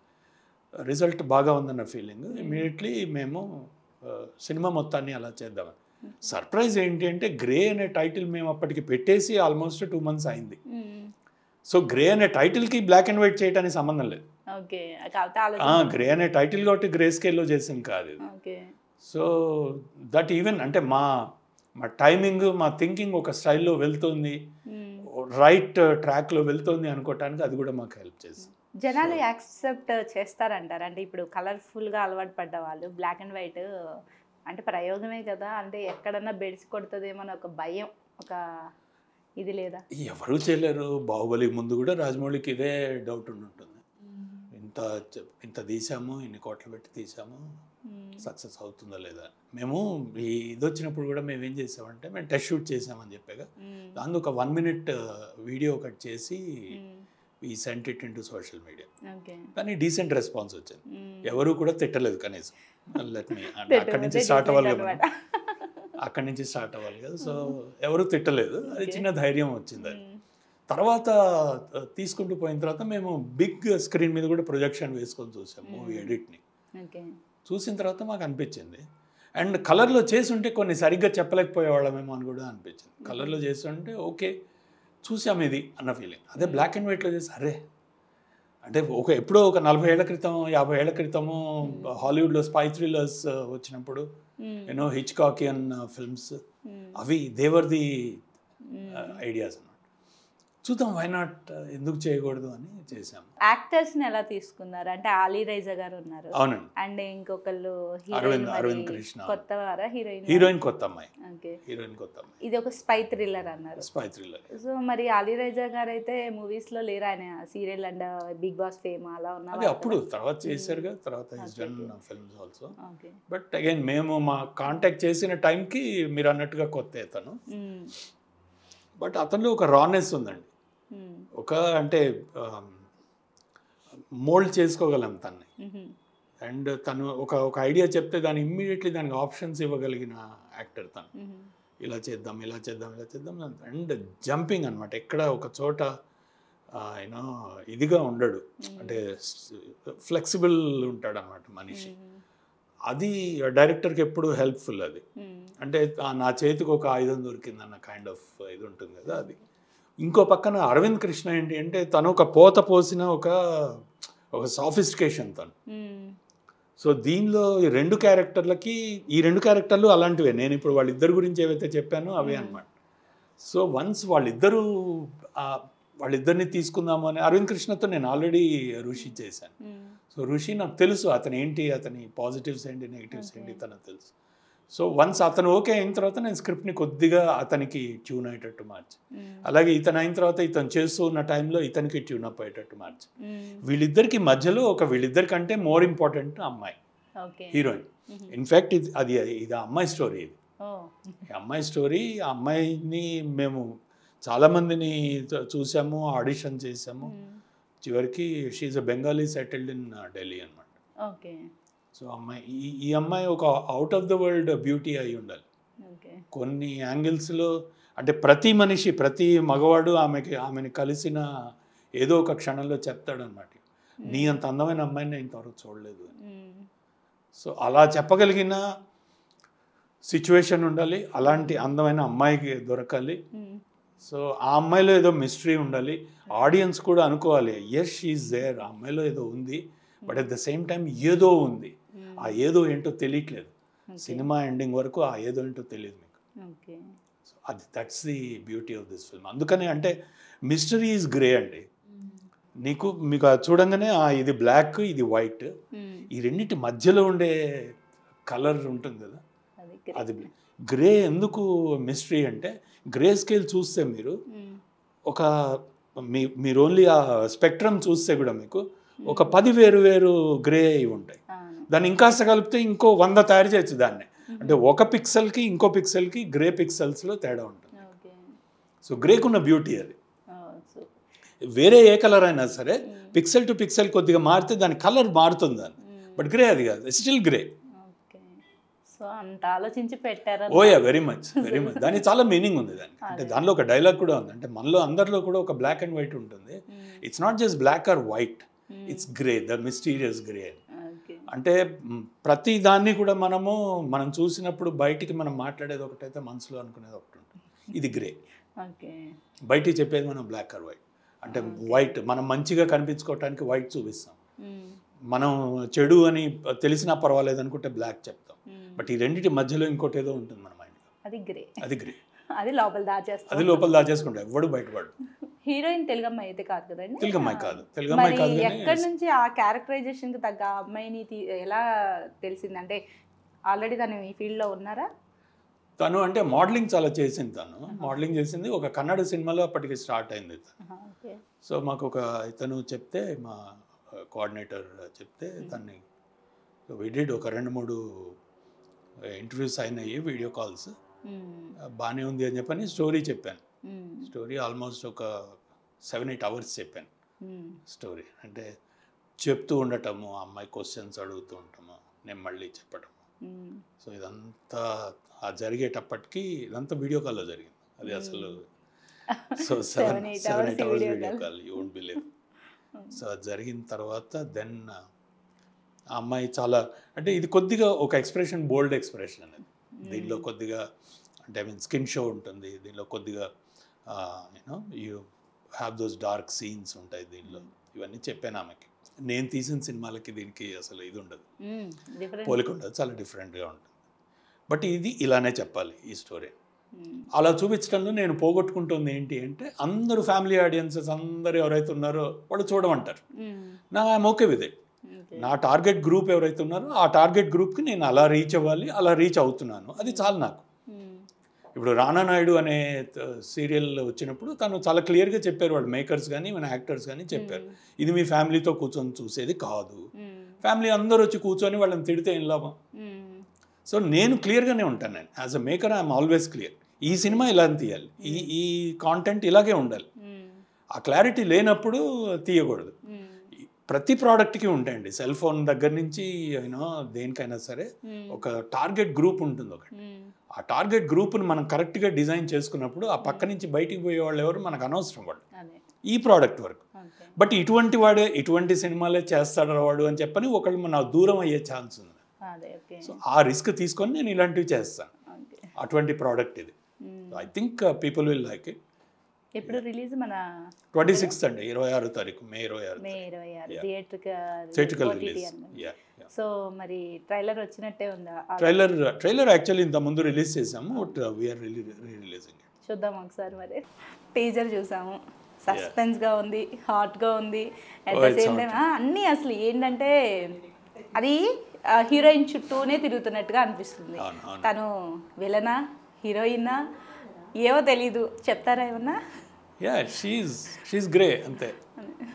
గ్రే అందరు అంటే మేము స్క్రిప్ట్ రాసిన తర్వాత చూస్తే అందరి క్యారెక్టర్లో ఆ గ్రే షేడ్స్ ఉన్నాయనేది. అవును, అది ఎవరికి వాళ్ళే హీరోలు అనిపిస్తున్నారు, ఎవరికి వాళ్ళే విలన్లు అనిపిస్తున్నారు. ఈవెన్ నా క్యారెక్టర్ ఉంటుంది అందులో, నేను కూడా ఒక ఇంపార్టెంట్ క్యారెక్టర్. సో నా క్యారెక్టర్లో కూడా ఆ గ్రే షేడ్స్ ఉంటాయి అన్నమాట. సో ఎవరు కూడా it's not what you see them, అంటే వాళ్ళని మీరు ఎదురుగా చూసినప్పుడు మీరు చేసేది వేరు, వాళ్ళ ఆలోచన ఆ మూమెంట్లో వాళ్ళ ఆలోచన, ఆ ప్రాబ్లమ్ని వాళ్ళు ట్యాకిల్ చేద్దాం అనుకుంటున్న తీరు వాళ్ళది వేరు, వాళ్ళ ప్లాన్ ఆఫ్ యాక్షన్ వేరు. అది ఏదేమైనా రాజ్ గారి మార్క్ దాటి కొంచెం సరికొత్త ప్రయోగం అయితే అదో కొత్త మార్క్ అవుతుంది. అండ్ ఇంకొక కొత్తది ఏంటంటే బ్లాక్ అండ్ వైట్ లోకి వెళ్ళటం ఒక సాహసం. సో అది మీరు సక్సెస్ అవ్వాలి అవుతారు అని ఆశిస్తూ దానికి ఆల్ ద బెస్ట్ చెప్తున్నాను. అండ్ ఇంకొకటి మన ప్రాజెక్ట్ కృష్ణ రామ ఎంతవరకు వచ్చింది? హ్యాష్ ట్యాగ్ కూడా ఉందా? అవసరం, సూపర్, చాలా అవసరం. హ్యాష్ ట్యాగ్ అవసరం. ఏంటండి అసలు ఏంటి అది కాన్సెప్ట్ ఏంటి? Hash tag Krishna Rama. Hash tag Krishna Rama అనేది అంటే బేసిక్గా it starts with it's a story of a 70-year-old couple. 70 ఏళ్ళ వీళ్ళు ఒకరోజు లైవ్లో సూసైడ్ చేసుకుంటామని ప్రకటిస్తారు. సో అక్కడి నుంచి ఇట్ గోస్ బ్యాక్ అనమాట స్టోరీ అంతా కూడా. స్టోరీలో వాళ్ళు ఎందుకు ఇవ్వాలనుకుంటున్నారు, బేసిక్గా పిల్లల నుంచి ఒక చిన్న ఐసోలేషన్ వస్తుంది, ప్రతి వాళ్ళకి కూడా వచ్చి తీరుతుంది. At different stages different isolations వస్తాయి. మీరు 30 ఏళ్ల టైంలో పిల్లలు స్కూల్కి వెళ్ళటం మొదలెప్పటి నుంచి మొదలవుతుంది మీకు ఐసోలేషన్, ఒక 8-hour ఐసోలేషన్. అప్పుడు మీకు కొన్నాళ్ళ తర్వాత వాళ్ళు పెద్దవాళ్ళు అయిన తర్వాత కాలేజ్కి బయటికి వెళ్ళినప్పుడు మీకు రోజుల తరబడి ఉంటుంది isolation. But when you become, మీరు రిటైర్డ్ అయిపోయి మీ పిల్లలు సక్సెస్ అయ్యి ఎక్కడో విదేశాలకు వెళ్ళిపోయి అక్కడ సెటిల్ అయిపోయినప్పుడు ఆ ఐసోలేషన్ భరించలేని ఐసోలేషన్. ఎందుకంటే మీరు రిటైర్ అయిపోయారు, టైం అంతా మీ చేతిలో ఉంది. ఇంతకుముందు మీ పిల్లలు ఊరు వెళ్ళినప్పుడు వేరే ఊళ్ళలో హాస్టల్స్లో చదువుకుంటున్నప్పుడు మీరు అంత ఫీల్ అవ్వరు, బికాజ్ మీరు అప్పటికి మీరు ఇంకా యాక్టివ్గా ఉన్నారు కాబట్టి. బట్ ఇప్పుడు అలా కాదు, 70 ఏళ్ళ ఏజ్కి వచ్చేటప్పటికి ఆధారపడటానికి ఎవరో ఒకళ్ళు కావాలి ఫిజికల్గా. అది ఉండదు, అది మీకు దొరకని టైంలో జరిగే ఒక కైండ్ ఆఫ్ ఇది. అయితే వీళ్ళు ఏంటి అంటే దే ఆర్ నాట్, వీళ్ళ ఆధారం దొరక్క ఐసోలేట్ అయినందువల్ల వచ్చే ఇది కాదు, వాళ్ళు దాన్ని ట్యాకిల్ చేసే తీరు డిఫరెంట్గా ఉంటుంది. అంటే వాళ్ళు ఒక్కసారిగా ఎదురు వెళ్తారు దానికి సమస్యకి ఎదురెళ్ళి దానికి వాళ్ళు దే బికమ్ స్టార్స్ అనమాట. సో దట్స్ ఈ స్టోరీ. రాజేంద్ర ప్రసాద్ గారు, గౌతమి గారు. యాక్చువల్లీ వీళ్ళు ఆల్రెడీ మన అన్ని మంచి శకునములలో దాంట్లో కూడా ఉన్నారు. నా పరిచయం కూడా అక్కడే వాళ్ళు. స్టోరీ రాసుకున్న తర్వాత అంటే నేను షూటింగ్ అవుతుండగా నందిని గారు చెప్పారు, తను కూడా డైరెక్టర్, తను ఇట్లా సినిమాలు తీశారు అంటే, అయితే ఏమన్నా స్టోరీ చెప్పండి అన్నారు. ఇద్దరు అన్నారు. వీళ్ళేముందులో వీళ్ళకి అలవాటు, వీళ్ళకి యాక్టర్స్కి ఎవరన్నా డైరెక్టర్ అనగా స్టోరీ చెప్పమంటాను, నేను పట్టించుకోలేదు. తర్వాత ఆల్మోస్ట్ మళ్ళీ ఇంకో స్కెడ్యూల్లో కలిసినప్పుడు మళ్ళీ అడిగారు ఇద్దరు. ఓకే అని చెప్పని ఆమెను అడిగాను, 70 ఏళ్ళు ఆమె క్యారెక్టర్, మరి మీరు చేస్తారా? ఓ నేను ఐఎమ్ వెరీ ఎక్సైటెడ్ అని ఫస్ట్ ఆయనకు చెప్పాను. ఆయనకు చెప్తే ఆయన అంతే, ఆయన మాటల్లోనే చెప్పాలంటే ఫస్ట్ ఇలా కూర్చున్నారట, ఇలా కూర్చొని వంగిపోయి కూర్చొని ఎవరో మళ్ళీ ముసలాళ్ళ స్టోరీ చెప్తున్నాడు అని చెప్పని వింటాం మొదలుపెట్టాను. నెమ్మది ఇలా లేచి నిటారుగా ఇలా కూర్చోటం మొదలుపెట్టాను. సినిమా అయిపోయేటప్పటి నించున్నాను, స్టోరీ అయిపోయేటప్పటి నించొని కావాలించేసి. రాజేంద్ర ప్రసాద్ గారిది ఆ నలుగురు సినిమా ఉంటుంది కదా, ఇంచుమించు మళ్ళీ ఆ టైంకి తీసుకెళ్తున్నారు ఏమన్నా? లేదు, దీనికి అసలు సంబంధం కానీ అసలు ఆ జాన్రా కాదు ఇది. ఇది మామూలు స్లైస్ ఆఫ్ లైఫ్ జాన్రానే, మామూలు స్లైస్ ఆఫ్ లైఫ్. మన ప్రతి ఇంట్లో జరిగే స్టోరీ అండి ఇది. బట్ ఎవరు చెయ్యని సాహసం అది. ఆ పెద్దవాళ్ళు చెయ్యరు, ఇంపాసిబుల్ చేసే ఛాన్స్ లేదు. మన ఇంట్లో ఒక తాతయ్య అమ్మమ్మ ఉంటే కనుక వాళ్ళు ఎలా, మన అమ్మ నాన్న ఎలా వాళ్ళు ఇది చేస్తారు, వాళ్ళు ఎలా అనేదానికి అది స్టోరీ వాళ్ళదే. బట్ వాళ్ళు చేసే ఇవన్నీ విన్యాసాలు అవి కొత్తగా ఉంటాయి, చాలా కొత్తగా ఉంటాయి. సో ఎప్పుడు ఎక్స్పెక్ట్ చేయొచ్చు మేము ఆ మూవీ? ఇది అయిపోతుంది ఈ మంత్ ఎండింగ్కి, మేము మ్యాక్సిమం బై 10th June అది అయిపోతుంది. వాళ్ళకి ఇది ఈటీవీ వాళ్ళకి చేస్తున్నాం, ఈటీవీ విన్ యాప్ ఉంది కదా, వాళ్ళకి చేస్తున్నాం ఓటీటీ. దాని గురించి మీరు ఫేస్బుక్లో ఒక డైలాగ్ ఒకసారి పెట్టారు, టాబ్లెట్స్ గురించి ఒక చక్కటి వర్ణన. నాకు ఆ డైలాగులు గుర్తుండదు నాన్నగారి. అది ఏంటి ఒకసారి ఒక డైలాగ్ చెబుతారు? అది సూర్యుండొకండు సురరాజులిద్దరు హంస పంచకంబు తేట వెలది అని పెట్టి, తేట వెలది అనేది తేట గీత ఉంది, ఆట వెలది ఉంది. అయితే ఆ రెండింటిని కలిపాను నేను యాక్చువల్గా. సూర్యుండొకండు సురరాజులిద్దరేమో తేట గీతది, హంస పంచకంబేమో ఆట వెలది. అంటే ఏంటి, సూర్యుడు అంటే ఎర్రది, ఎర్ర టాబ్లెట్ ఒకటి, సురరాజులు ఇద్దరు అంటే ఆరెంజ్ 2, హంస పంచకం అంటే తెల్ల టాబ్లెట్లు 5. సో ఇట్స్ అంతే. ఐ మీన్ చెప్పా కదా, సమస్యను ఎటు నుంచి చూడాలని మన చేతిలో ఉంటుంది, అంతే. దాన్ని పాజిటివ్గా చూడొచ్చు, నెగిటివ్గా చూడొచ్చు. సూపర్ అండి, ఈ విషయంలో మాత్రం మీరు సూపర్ అంతే. సో మరి మీరు యాక్టర్గా చేశారు, writer, at the same time director. మీకు కంఫర్టబుల్ జోన్ ఏది? I'm always comfortable as director అండి. డైరెక్టర్ బికాజ్ ఎవ్రీథింగ్ నాకు మొత్తం మీద నేను చేసే ప్రతి పని ఆ జరిగే దాని మీద నాకు కంట్రోల్ ఉంటుంది ఫస్ట్. ఒక రైటర్కి రైటర్ రాసిన తర్వాత తీసుకెళ్ళి డైరెక్టర్, నేను వేరే డైరెక్టర్స్కి రాయలే, నేను కొన్ని హెల్ప్స్ చేసే తప్పించి, బట్ నా ప్రొఫెషనల్గా ఏం చేయలేదు. సో ఆ విధంగా చూస్తే రైటర్గా నేను డైరెక్టర్గా ఆలోచిస్తూ రాసేదే కాబట్టి అది కూడా మొరార్లెస్ రెండు పక్కనే ఉంటాయి. బట్ యాక్టర్గా ఉండే ప్రాబ్లం ఏంటంటే నాకు కంట్రోల్ కానీ సంబంధంగా లేని దీనిలో నేను పక్కన కూర్చొని వెయిట్ చేస్తూ ఉంటాం. సో అందుకని నేను పెద్ద ఎంజాయ్ చేసింది లేదు, బట్ దాంట్లో కొన్ని మూమెంట్స్ ఉన్నాయి. నేను చేయగలిగింది ఏంటి అంటే వేరే డైరెక్టర్స్ ఎలా ఆలోచిస్తారు, పర్సంటేజ్ ఆఫ్ ఇది ఎంత వేరీ అవుతుంది, నేనైతే ఎలా చేసి ఉండేవాడిని, తర్వాత మూమెంట్స్, కెమెరా మూమెంట్స్ కానీ ప్లేస్మెంట్స్ కానీ ఎలా ఉన్నాయి, అది నేను అబ్జర్వ్ చేయడానికి ఎక్కువ టైం దొరుకుతుంది నాకు అందులో. బట్ ఐఎమ్ బేసికలీ నేను డైరెక్టర్గా ఉండడానికి ఎక్కువ ఇష్టపడతాను. సూపర్. ఇప్పుడు ప్లేస్ మారితే ఆ ప్లేస్లో మనం ఉంటే తెలుస్తుంది అంటారు కదా, ఇప్పుడు డైరెక్షన్ ప్లేస్ నుంచి మీరు యాక్టర్ ప్లేస్లో ఉన్నప్పుడు ఫస్ట్ రోజు చూడగానే కెమెరాను చూసేవాడిని, వాళ్ళ కష్టాలు నందిని రెడ్డి గారు చచ్చడాడు తిట్టారు, నువ్వు రాజు గారు కెమెరా చూస్తున్నారు. అప్పుడేమనిపించింది, అరే మనం కూడా ఆ ప్లేస్లో ఇలా ఉన్నామే కర్మ. అండ్ ఇంత మీ సుదీర్ఘ అనుభవంలో మీరు మరి ఇండస్ట్రీకి వచ్చే కొత్త టాలెంటెడ్ పీపుల్కి, అది యాక్టర్ కావచ్చు, డైరెక్టర్ కావచ్చు, ఏం సలహా ఇస్తారు? రాకండి అంట. అదేంటండి అంత మాట సార్? ఈజీ కదా, వచ్చిన తర్వాత నేర్చుకోవడానికి చాలా ఉంటాయి, చాలా అనుభవాలు ఉంటాయి. ప్రతి మనిషికి తనదంటూ ఒక యూనిక్ అనుభవం ఉంటుంది. ప్రతి మనిషికి లైఫ్ జనరలీ ఎవరిదైనా అంతే. బట్ సినిమా ఇండస్ట్రీలో ఏంటంటే జనరల్లీ ఇలా ఉన్నదాన్ని ఇలా ఎక్స్ట్రాపోలేట్ చేసి ఇలా లాగి మనము చెప్తాం, దానికి డ్రామటైజ్ చేయటం అలవాటు మనకి. ప్రతివాడు మాట్లాడే దానిలో కానీ, ప్రతివాడు నడిచే తీరులో కానీ 10 మంది నన్ను చూస్తున్నారు, 10 మందికి నేను ఏదో సందేశం ఇస్తున్నాను అన్న ఫీలింగ్లో మాట్లాడతాం మనం. ఫిల్మ్ ఇండస్ట్రీలో ఉన్న ప్రాబ్లం అది. ఎందుకు అంటే నేను ప్రతిరోజు బతికేది ఆ డ్రామాలో. నేను రాయటం అయితే ఎలా, నేను తీయటం అయితే ఎలా, ఈ యాక్టర్ ఎలా చేయాలి, దీనిలో ఈ డ్రామాలో బతుకుతుంటాం. సో అందుకని ఏమవుతుందంటే ప్రతిదీ డ్రామటైజ్ చేసి ప్రతిదీ నాటకీయత ఎక్కువగా ఉంటుంది. సో అందుకని జరిగే అనుభవాలు ప్రతి మనిషికి కూడా జరిగేవి కొన్ని ఒక 10 times ఎక్కువగా కనిపిస్తూ ఉంటాయి. సో దాన్ని తట్టుకోగలిగిన వాడివి, దాని కొన్నాళ్ల పాటు లాంగ్ టర్మ్ ప్లాన్ ఒకటి నీ మనసులో ఉండి, లేదా ఒక 5-6 ఏళ్ల పాటు నీకు ఏ ఆధారము లేదు, ఏ ఆధారం లేదు, తినటానికి తిండి లేదు, కట్టుకోవటానికి ఇది లేదు, అయినా సరే ఇక్కడే ఉండాలి నేను అంటే గనక ఏం చేస్తున్నావు? ప్యారలల్గా నువ్వు బతకటానికి, నీ ఫ్యామిలీ బతకటానికి ఏం చేస్తున్నావు? అది నీ దగ్గర ఉందా? బ్యాకప్ ప్లాన్ ఉందా? సో ఇవి చేసుకోగలిగితేనే రా, లేకపోతే వద్దు అనేది నా ఉద్దేశం అది. ఎందుకంటే యావరేజ్ మీడియోకర్ టాలెంట్కి ఇక్కడ ఇది లేదు, ఇక్కడ స్థానం లేదు. ఇక్కడ ఒక ఎక్స్ట్రీమ్ టాలెంట్ ఉండాల్సిందే. ఏదో ఒక దీనిలో, ఒక యాక్టింగ్లో కానీ, సీజీలో కానీ, డిజైన్లో కానీ, ఇలస్ట్రేటర్గా కానీ, ఏదైనా సరే ఒక కెమెరా త్రూ ద కెమెరా చూసే ఒక కన్ను ఉండాలి మనకి. ఓ తమాషాగా ఎక్స్పెరిమెంట్ చేయగలగాలి. అవి చేయగలిగే అవకాశం మనకు రావాలి. అది వచ్చేంత వరకు మనం స్ట్రగుల్ అవ్వాలి. ఆ స్ట్రగుల్ని నువ్వు పడగలవా? ఆ స్ట్రగుల్కి బ్యాకప్ ప్లాన్ ఒకటి ఉందా? 8 గంటలు నువ్వు దీనిలో స్ట్రగుల్ అవుతే ఇంకో 8 గంటలు పనిచేస్తూ నువ్వు 16 గంటల పాటు నేను నిద్రని త్యాగం చేసి ఉండగలవా? సో ఈ క్వశ్చన్స్ అంతే. ఇవన్నీ కూడా ఎవరికి చెప్పకుండా మీరు ఏంటంటే బేరీజ్ వేసి చేయగలిగితే రండి, లేకపోతే వద్దు అని చెప్పేస్తున్నారు. అండ్ మనం ఏంటో మనం తెలవటం అనేది చాలా కష్టమైన విషయం అండి. అంటే మనలో తప్పులు ఒప్పులు అనేది 10 మంది చెప్తూ ఉంటారు, తప్పులు చెప్పరు, మనం తెలుసుకోవాల్సిందే. ఆ తెలుసుకునే ఇది చాలామందికి దొరకదు. ఇప్పటికీ నాకు తెలుస్తూ ఉంటే నేను ఒప్పుకోను. నా తప్పులు ఏంటో నాకు తెలుస్తూ ఉంటాయి, నేను ఒప్పుకోను. నేను ఒప్పుకోకుండా ముందుకెళ్తాను, కింద పడతాను.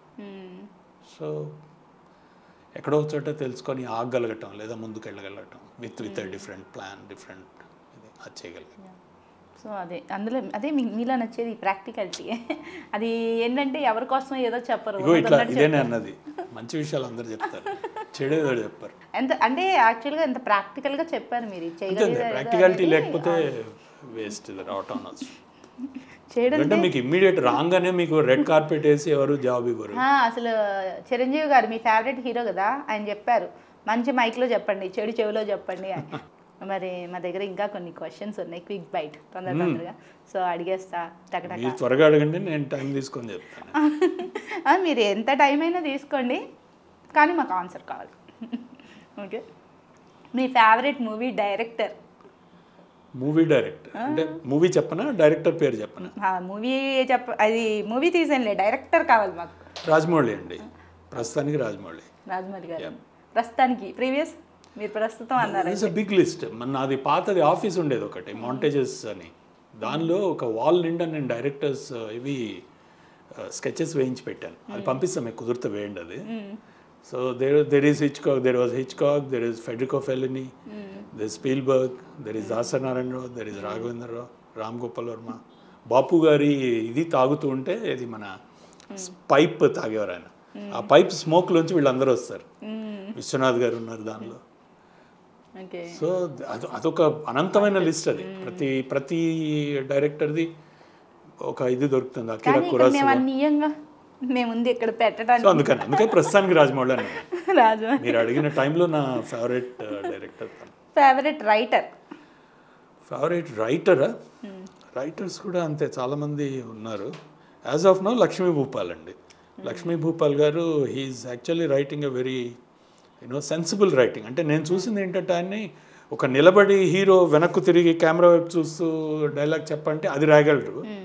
అట్లాగే ఒక సెన్సిబుల్ ఒక ఫ్యామిలీ స్లైస్ ఆఫ్ లైఫ్ మీరు ఇందాక అన్నారు కళ్యాణ వైభోగమే డైలాగ్ అని చెప్పారు.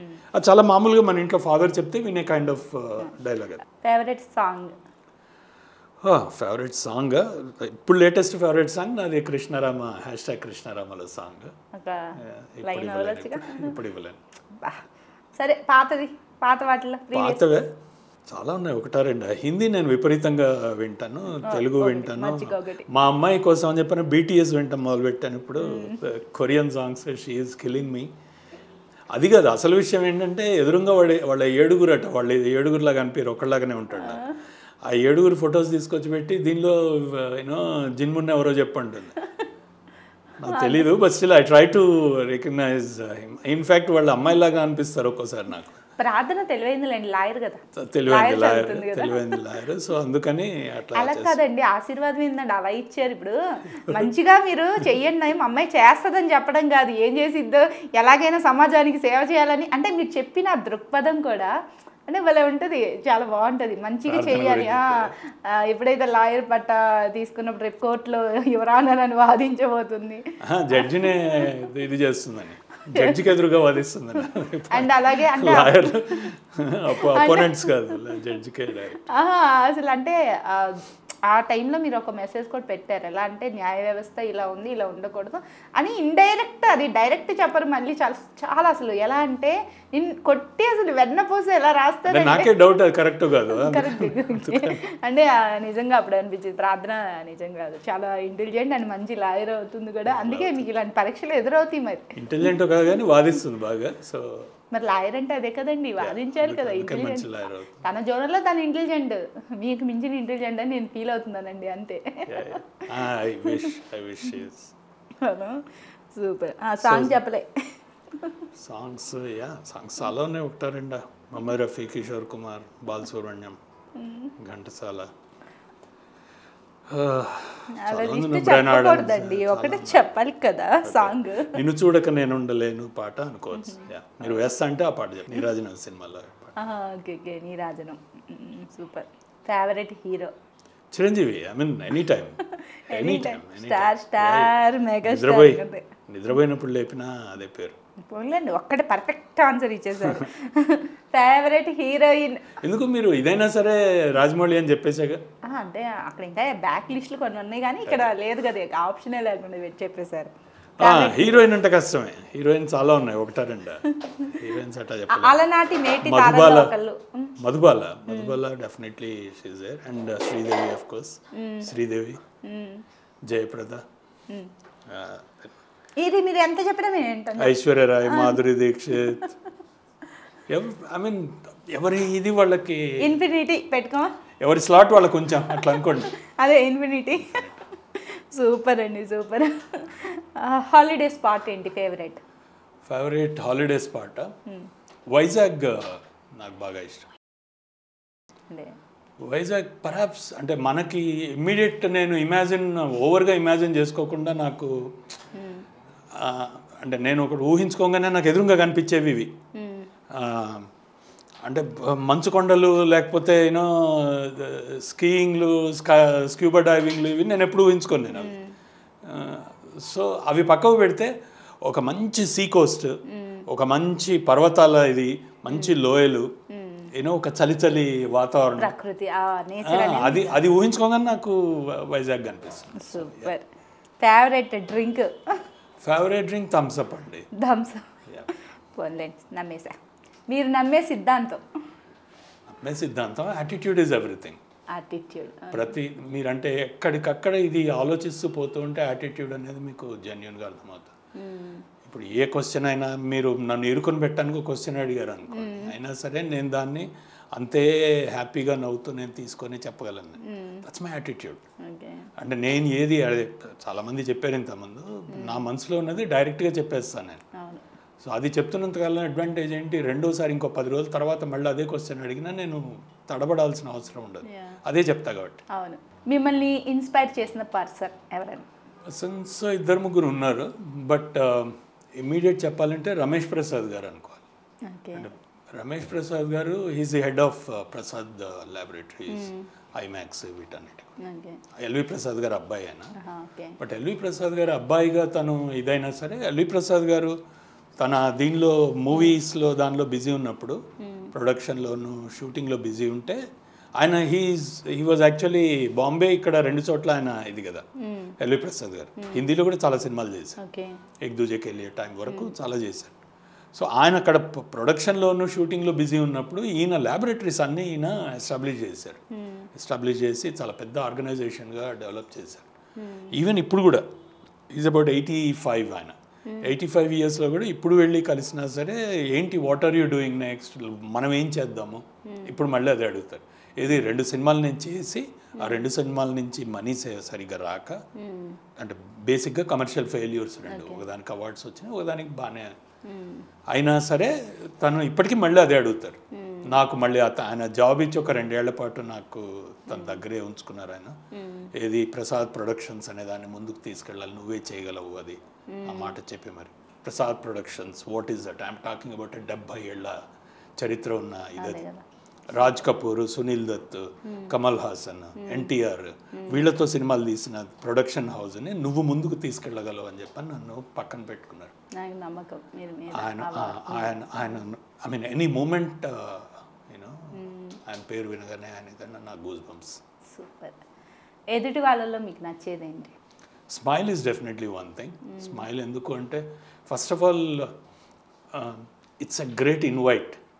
అంటే నాకు ఒక మంచి ఆహ్వానం అది, ఫ్రెండ్షిప్కి ఒక చేయి జాచినట్టు అది. సో ఐ కీప్ స్మైలింగ్, నేను ఎప్పుడు నవ్వుతూనే ఉంటాను అందుకే. సో అందుకని అవతల వాళ్ళు కూడా అదే స్మైల్ తీసుకొస్తే అది ఇష్టం. నవ్వు ఇష్టపడతారు మీరు ఇష్టం ఇప్పుడు నవ్వుతున్నాను ఐ క్యాచ్ ఇట్. చూసారా అంజలి షార్ప్. ఇప్పుడు మంట పెడుతుంది, నేను నచ్చను మీకు చూడండి. ఎందుకంటే ర్యాపిడ్ ఫైర్ అని ఒకటి ఉంటుంది, స్వీట్ చాయిసెస్ ఇస్తాము. అలా ఇప్పుడు ఇష్టం అన్నారుగా, కష్టం అంటారు, అలా పెట్టేస్తా. చెప్పను మ్యాక్సిమం అంతే. ఒకటి చూజ్ చేసుకోవాలి, రైటర్ డైరెక్టర్ ఏది చూజ్ చేసుకుంటారు మీలో? Director. Colour black black black black black. కామ్గా ఉంటే ఇష్టమా, చిలిగా ఉంటే ఇష్టమా? జనరల్గా ఎగురుతూ ఉంటాను నేను, జనరల్గా మాట్లాడుతూ ఉంటా. I try to interact. ఒక్కడిని ఉన్నప్పుడు కూడా నాతో నేను చాలా మాట్లాడుకుంటాను. అమ్మాయిలు అబ్బాయిలు ఎవరికి ఓటు? అమ్మాయిలు ఆబ్వియస్లీ అమ్మాయిలు అంతే. సూపర్. గ్రే కృష్ణ రామ? ఇవాళ గ్రే, ఇప్పటి గ్రే, ఇవాళ గ్రే. కృష్ణవంశీ గారు, దాసనారాయణరావు గారు? దాసనారాయణరావు గారు దానిలో ఇదేం లేదు. అంటే ఆయన ఫాదర్ అయితే ఈయన brother. Thank you for coming. Thanks lot. And ఇంత ఓపిక ఇచ్చినందుకు సమాధానాలు thank you so much. Thank you. So అదండి, చూసారు కదా మా రాజు గారు చెప్పిన విషయాలు, సారీ మన రాజు గారు చెప్పిన విషయాలు. సో ఇలాంటి మరిన్ని ఇన్స్పైరింగ్ ఇంటర్వ్యూస్ కోసం అంజనీ టాక్స్ని ఫాలో అవుతూ ఉండండి.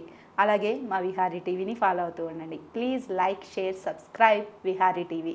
విహారీ టీవీ ప్రేక్షకులందరికీ గ్రే మూవీ తరఫున శుభాకాంక్షలు. Please like, share, subscribe Vihari TV on YouTube.